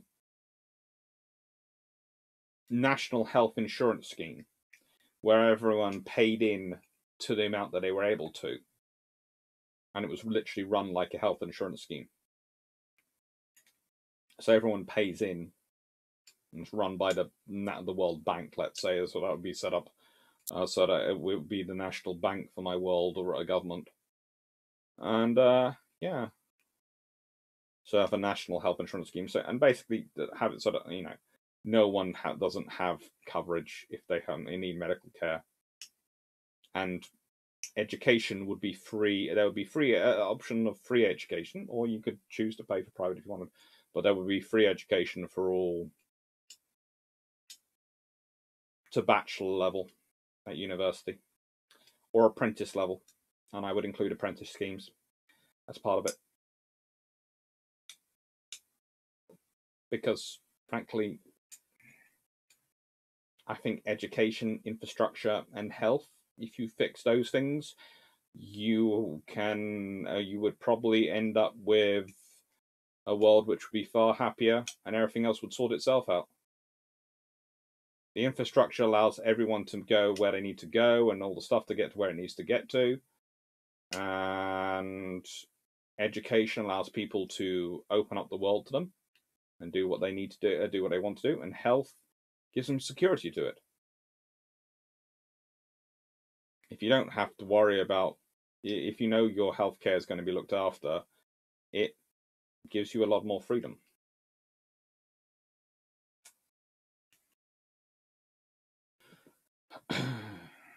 This is Voxer. The British keep Heligoland, despite the Kingdom of Hanover breaking away under Queen Victoria. What effect does the island have on either World War? World War One, it annoys the German Navy somewhat massively. They either have to do an amphibious operation to try and get it back, or to try and get it, or they get blasted. And then if it's been defended in World War One, and if the Royal Navy managed to keep it in World War Two, it's going to get bombed like anything from above. But again, it's going to be a big problem for the Germans. The Royal Navy probably would end up having to resupply it by submarine.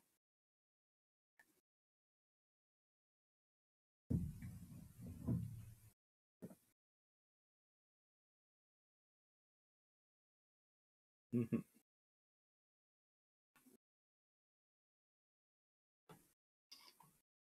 Dr. C, what do you think so far of Radakin as the new CDS? Seems to be doing okay, from what I've heard. Carl goes with the Elvings. The Italian class sound about being the speakers? 20%, yeah.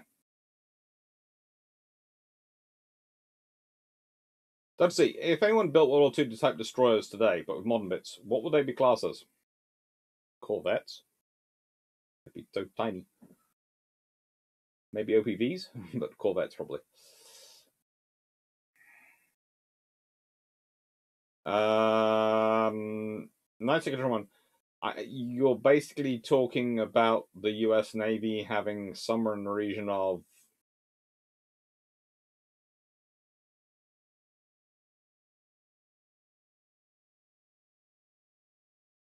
I would say somewhere in the region of nearly 900, possibly as many as 1,000 destroyers.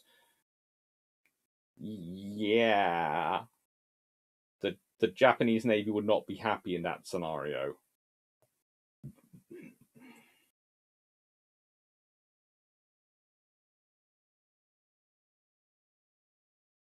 But guys, watch the show where a shipyard worker needs a shipyard so they could build the US ship carriers faster, but they take 6 years to build so they can keep all the shipyard workers busy.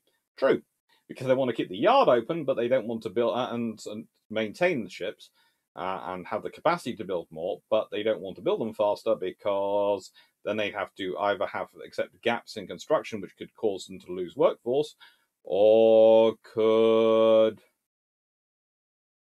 or they'd have to have actually more in service.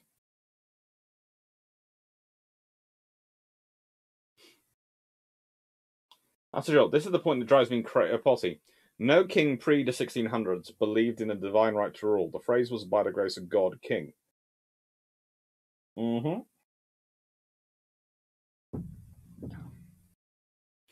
Mm.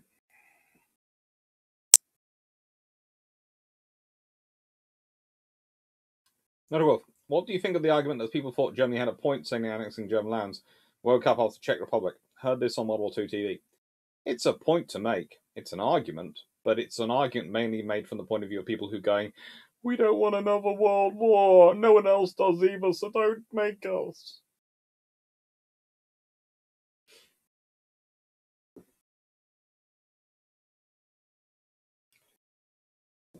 Dr. C, if you could Q-snap your dream ship for the RN right now, what would it be?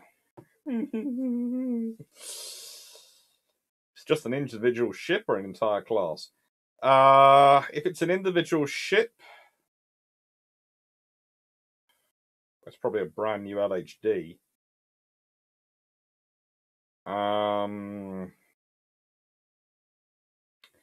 If it's an entire class, it's mine and Drax design for the Type 83s, and the Royal Navy's getting 9 of them. If it's an entire fleet, I expect some very interesting variations on those LHDs, Type 83s, some RFAs, and Queen Elizabeth class getting a HMS Ark Royal and HMS. What I want the other one to be.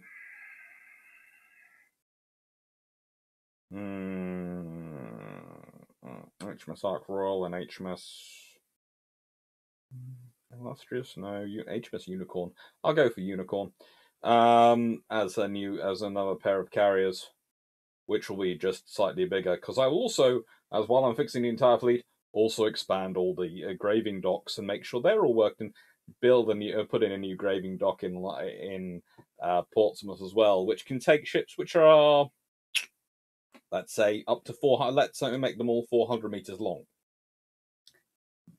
and the new Queen Elizabeth will be like 350 meters long. Well, the new Ark Royals variation of the Queen Elizabeth will be 350 meters long.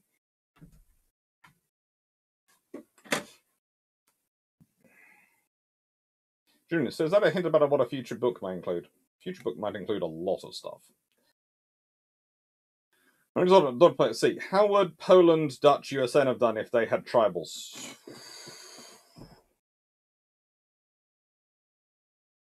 Well, it depends how they build the tribals and what they build them. If they build their equivalents of tribals, so let's say the USN had built a tribal design but with twin 5-inch guns. So they'd gone for twin 5-inch 38s on those positions. Then they could have been very, very useful, interesting ships. But would they have fitted they wouldn't have fitted the USN style of operations. That's the thing. The tribals fit the Royal Navy style of operations. And they fit what the Royal Navy wants them to do. But you wouldn't build a tribal for the Polish Navy or for the Dutch Navy or for the USN Navy. You'd build their equivalent of that concept, which would be something different. Would still be cool. Pigeon, be nice to see you cover RN, RAN tribals and darings at the county class destroyers in a USNI proceedings article or two. Could be interesting. I have the special copy on my truck, but I left the copy I brought out for people to see while walking through the house. It helps you get some purchases. Thank you. Thank you very much. That's the short, the SN9 way of dealing with the Dominion.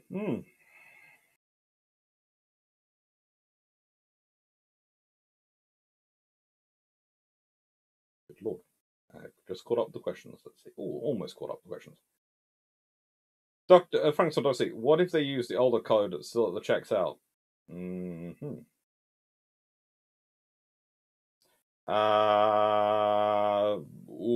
If an older code that still checks out, then they have a holding area and send something to investigate. You're allowed through the first layer of mines. You will then sit because you will not be allowed through the second layer of mines. And another ship, and there is a ship ready coming to investigate you. And that will be coming closer, and we'll have a boarding party aboard. And literally, it'll be a small ship, and it'll be a sort of phase going through deactivation and reactivation of the minefield.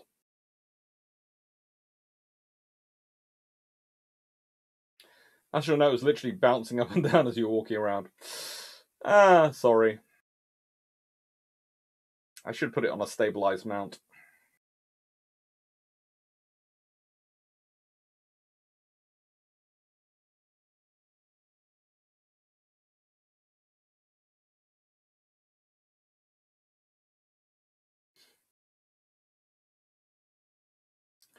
Vision, when you had to watch the Expanse, which I haven't watched there, nothing of yet. A good debate is on whether the MCR and Donager is a battleship or a battlecruiser. She's bigger than Ballast warship, but is used in the cruiser role on TV. Interesting.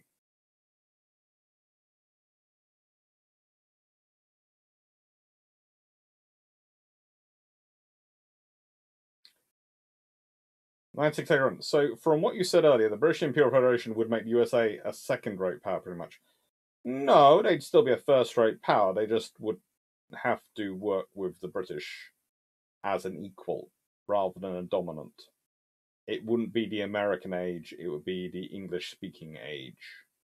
Or the Anglo-American age.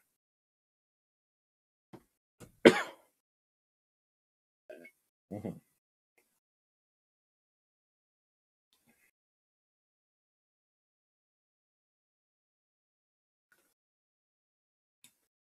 Vision, you have my socialist vote.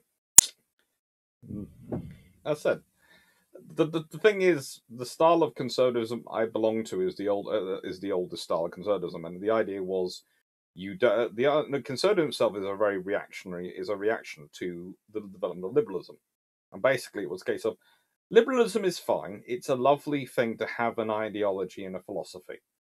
But you don't want an ideology and philosophy running a country. They have to look at the facts and the evidence. And it's if the ideology and philosophy can make a case that is the best evidentially based case for it, then you use their idea. If they can't, then you don't.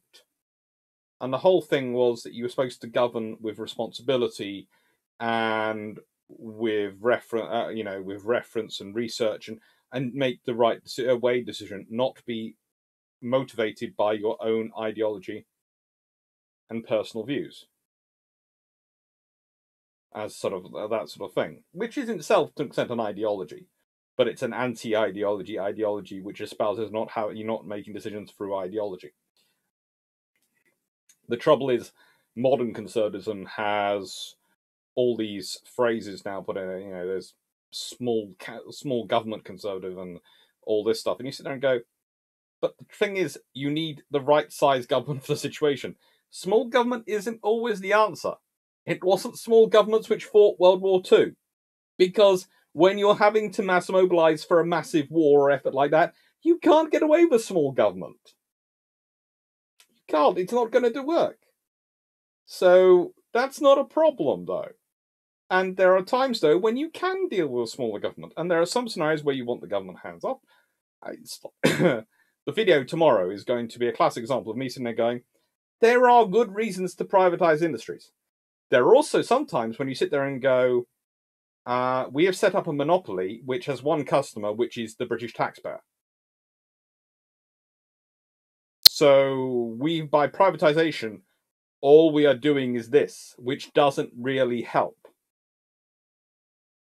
It would have been better to find the money up front ourselves and invest it rather than do it this way. Because it would have actually been cheaper.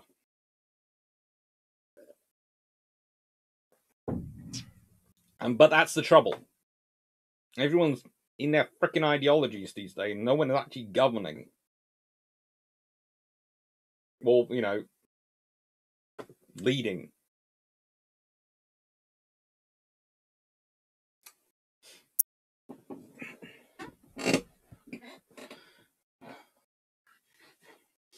Hmm.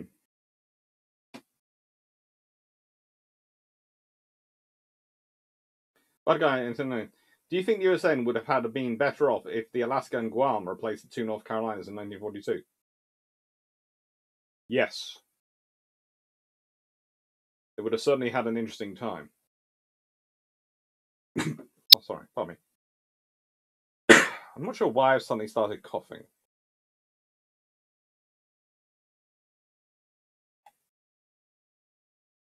Instead of... pardon me. Apologies. I think something's gone down the wrong tube.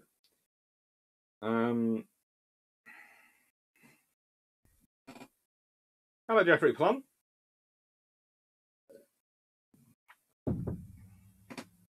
You're near the USSM Salem.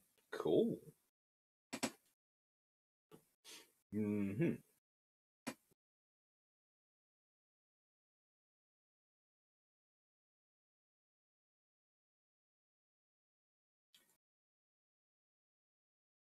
That's the trouble. I know that by grace of God and divine right read very similar, but they are subtly different. That's the important point. They are. Do you enjoy my work? Thank you, Jeffrey Plum. That's very kind of you to say. That's the thing with the British Constitution, and that was the problem for the Stuarts when they came down to England. They found that the Constitution in England was different than Scotland. They thought it would be the same, and it was very different, and it was a very different political scenario. And James I could do it. Charles I couldn't. And Charles II could do it, but James II couldn't in terms of managing it. Senator Nero, with another King George on the horizon, 50 or 60 years, will the successor name a ship King George VII or Royal George? Possibly. But also remember, Charles has already announced that if he becomes king, he will be King George. Because he doesn't think King Charles III is a good idea. Because number one, got his head cut off. Number two was known for basically going after anything with a pulse, and that was probably female. You know.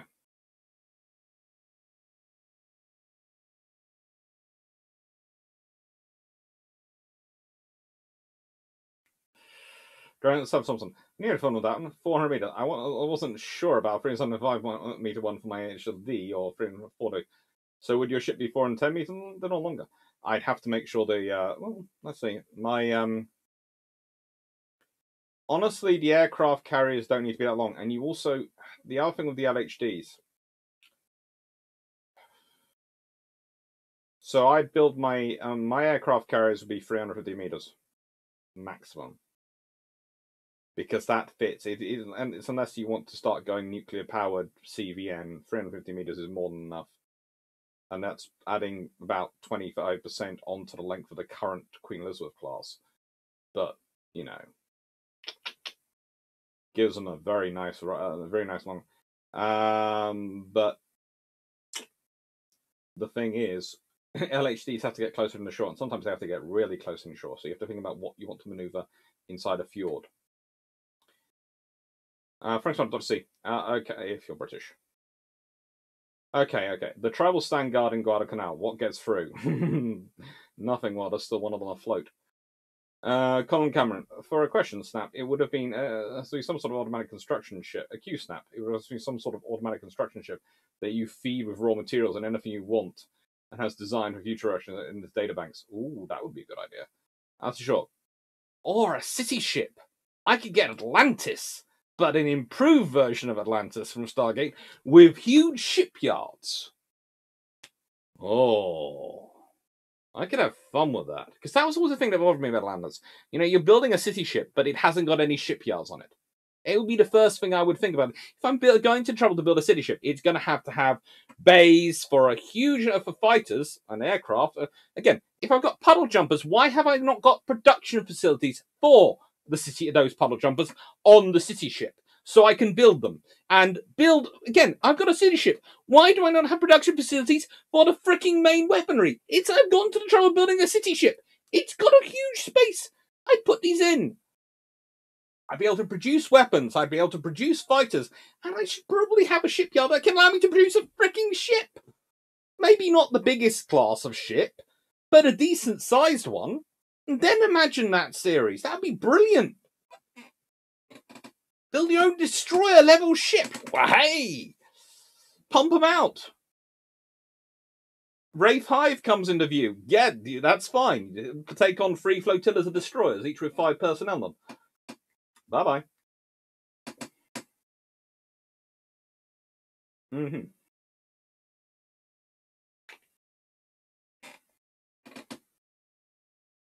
That's a joke. Would giving the Troubles the 558 be a downgrade on the open water in open water gunboating the Troubles were built for? If you've got double 5-inch 38s, then yeah, they got a slightly slower rate of fire, but they've got more pamp. So we'll see. You see, it's got to be a double gun though.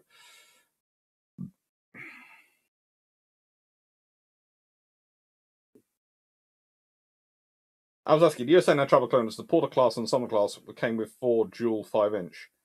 Yeah, no. There is a difference. Look at the balancing and the shaping of the hull, and they'll tell you what those ships are built for. Sharafanger, hello, you're Boogerized. Sorry, reading Rag Sawfish, P.T. Sallenberth, and the Bloody Shambles. You sell a lot of other authors' books. I do. I like that.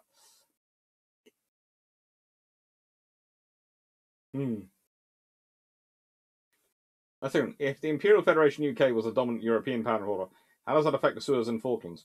The Suez crisis is very, very different. Because in that sense, Egypt probably becomes part of the Commonwealth. And maybe they even make Israel part of the Commonwealth, in which case the Suez crisis might not happen. It might be very different.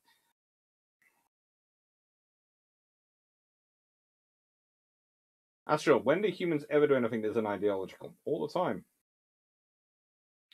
As I was often asked when people, I said there's no ideological position about bin collection. People just want the bins collected. And they like it done weekly because they don't like it to stink.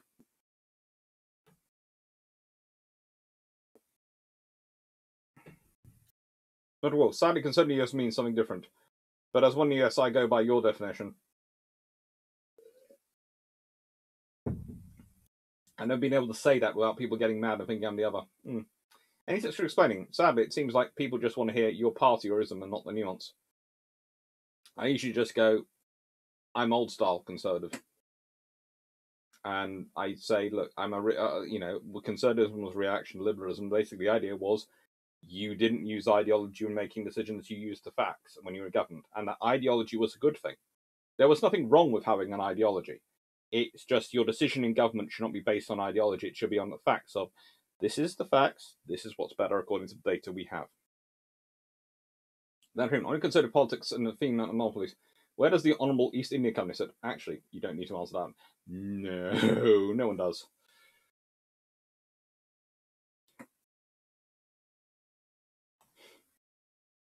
Oh god, if I was PM, there'd be problems. It's like if me and Drac were sort of talking on after Bill Trumps the other day and dividing up the jobs, and Drac went, I'll have defence because if I'm given a foreign ministry, I'll be upset with people the whole time. And I'm rephrasing his phrase. Sure.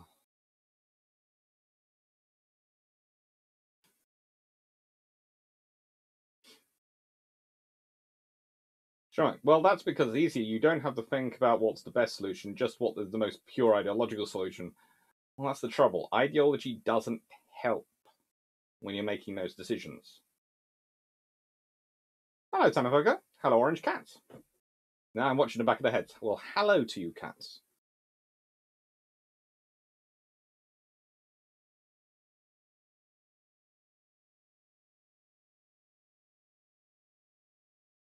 Suspicion. Armor doesn't seem to figure much in the Expanse, but still compared to the small UNN versus UN BBs, the MCR Endogenous is still more of a battle cruiser or a fast battleship. I'd say probably that if its armor's not much, then it's probably battle cruiser. Okay, what two classes of US built and British built ships are most like World War II? Atlantas and Didos, probably. As for other classes ships, well, the Midways and Maltas would have been interesting if the Maltas had been built. But honestly, not that much.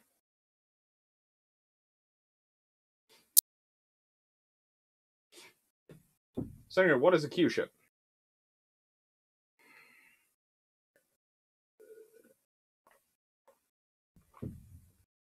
Graham Hunt, Doc is right. James VI could, Charles II could, as they were taught. Charles I and James the Second couldn't. They were not taught, just like the present William and Harry.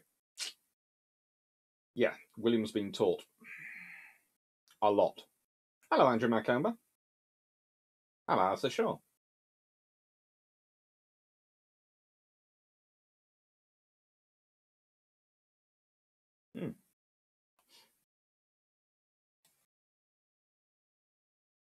No, are the British really British slowly working their way up to a nuclear aircraft? No, not at the moment. Life can change.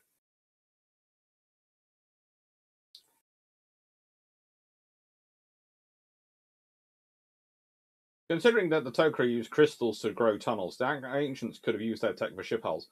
Unfortunately, they didn't. The ancient ships, as was shown, were produced in some very interesting facilities using using a basis of geothermal power, etc., in their shipyards. There was a whole episode which had a ship where they found a shipyard.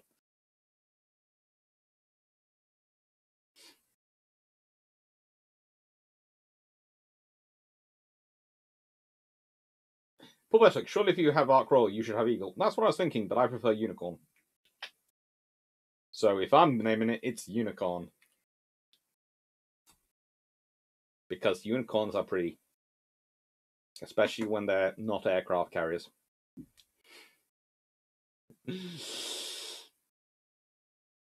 Right. So, Doug Clarke, you are British old school conservative, American old school liberal. Some ideological bases, but different names. Yeah.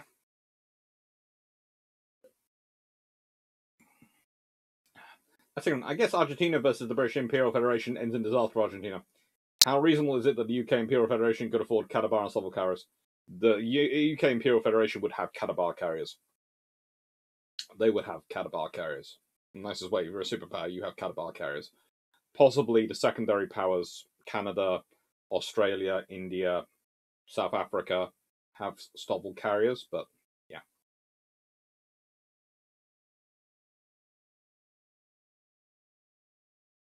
Then again, would retired East Indian Company officers get pensions after the company got taken over by the state? Yes, because they took it over. They didn't. They had to. They had to honour the pensions and the other issues.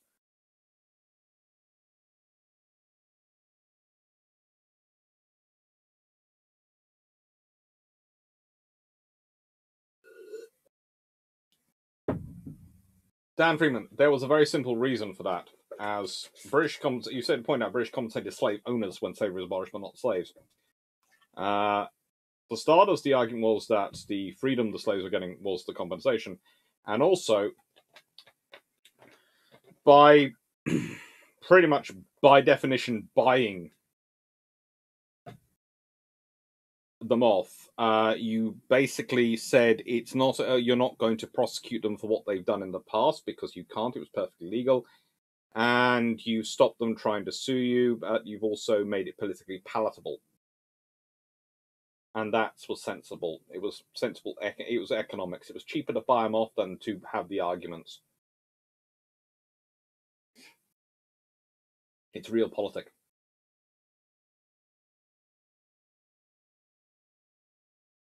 Unless how you separate what goes in the bins, that can be ideological. Not really. Let's be honest. Recycling is mostly what our level of material sciences and capabilities are, and the rest is rubbish and food waste.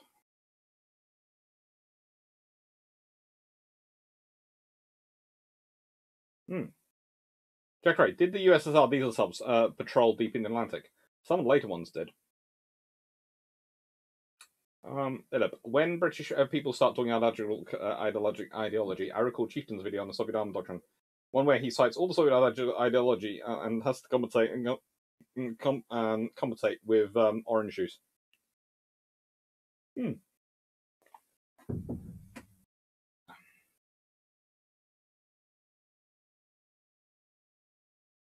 So, Thompson, I'm still having trouble with the frigate terminology. I know from the age of sail act, I just prefer the prestige of cruiser.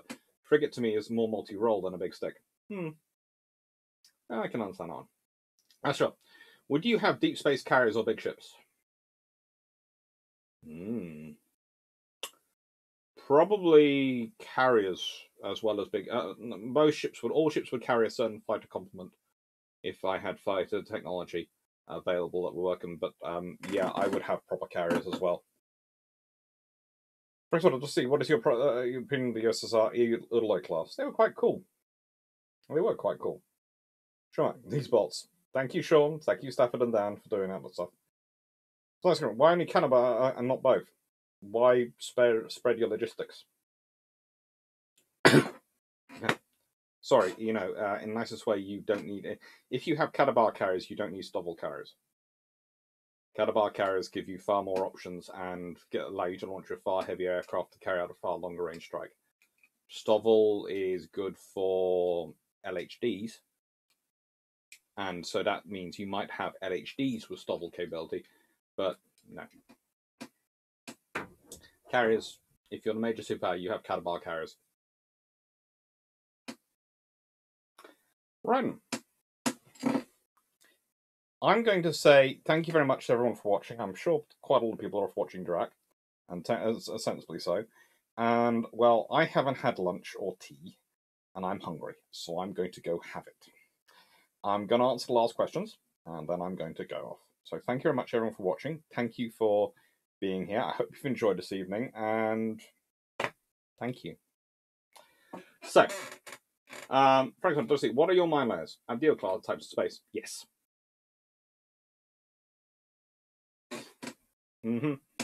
Picture change before the end. Well, let's change the picture. Let's go for this one. There you go. That's quite cute.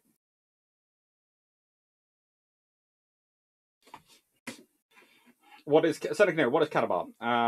Catapult assisted takeoff, barrier assisted recovery. Stovall, short takeoff, vertical landing. Vistol, vertical short takeoff and landing.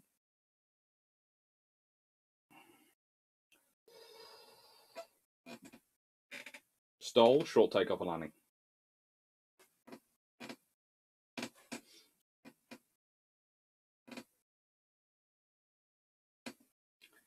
Vision. The NCR in Dunajee is HMS Hood with JK and N-class destroyer. She carries about in a really big hangar and deploys when needed, along with a regiment of Royal Marines. Ooh, that sounds cool.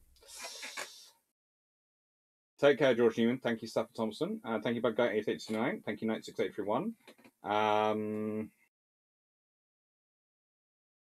Thank you, Frank Sardo. Thank you, Alistair Shaw. Thank you, Jonathan Burrow. Thank you, Vision. Thank you, DG40. And thank you, Dan Freeman. Thank you, thank you, Sean, Dan, Stafford, for doing a wonderful admin job. Thank you, Carl and Gaspard. Thank you, everyone, for your questions. I hope you've had a wonderful evening, and thank you very much for being here. It's been very kind of you to be here and chatting away, and I hope you've enjoyed the books. I did manage to get through them all.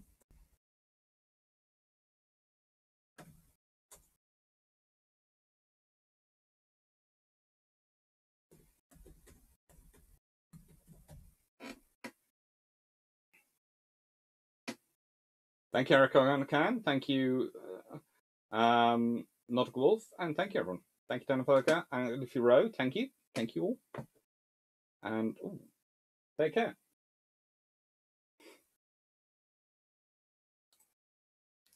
Bye. Thank you very much, everyone. Thank you.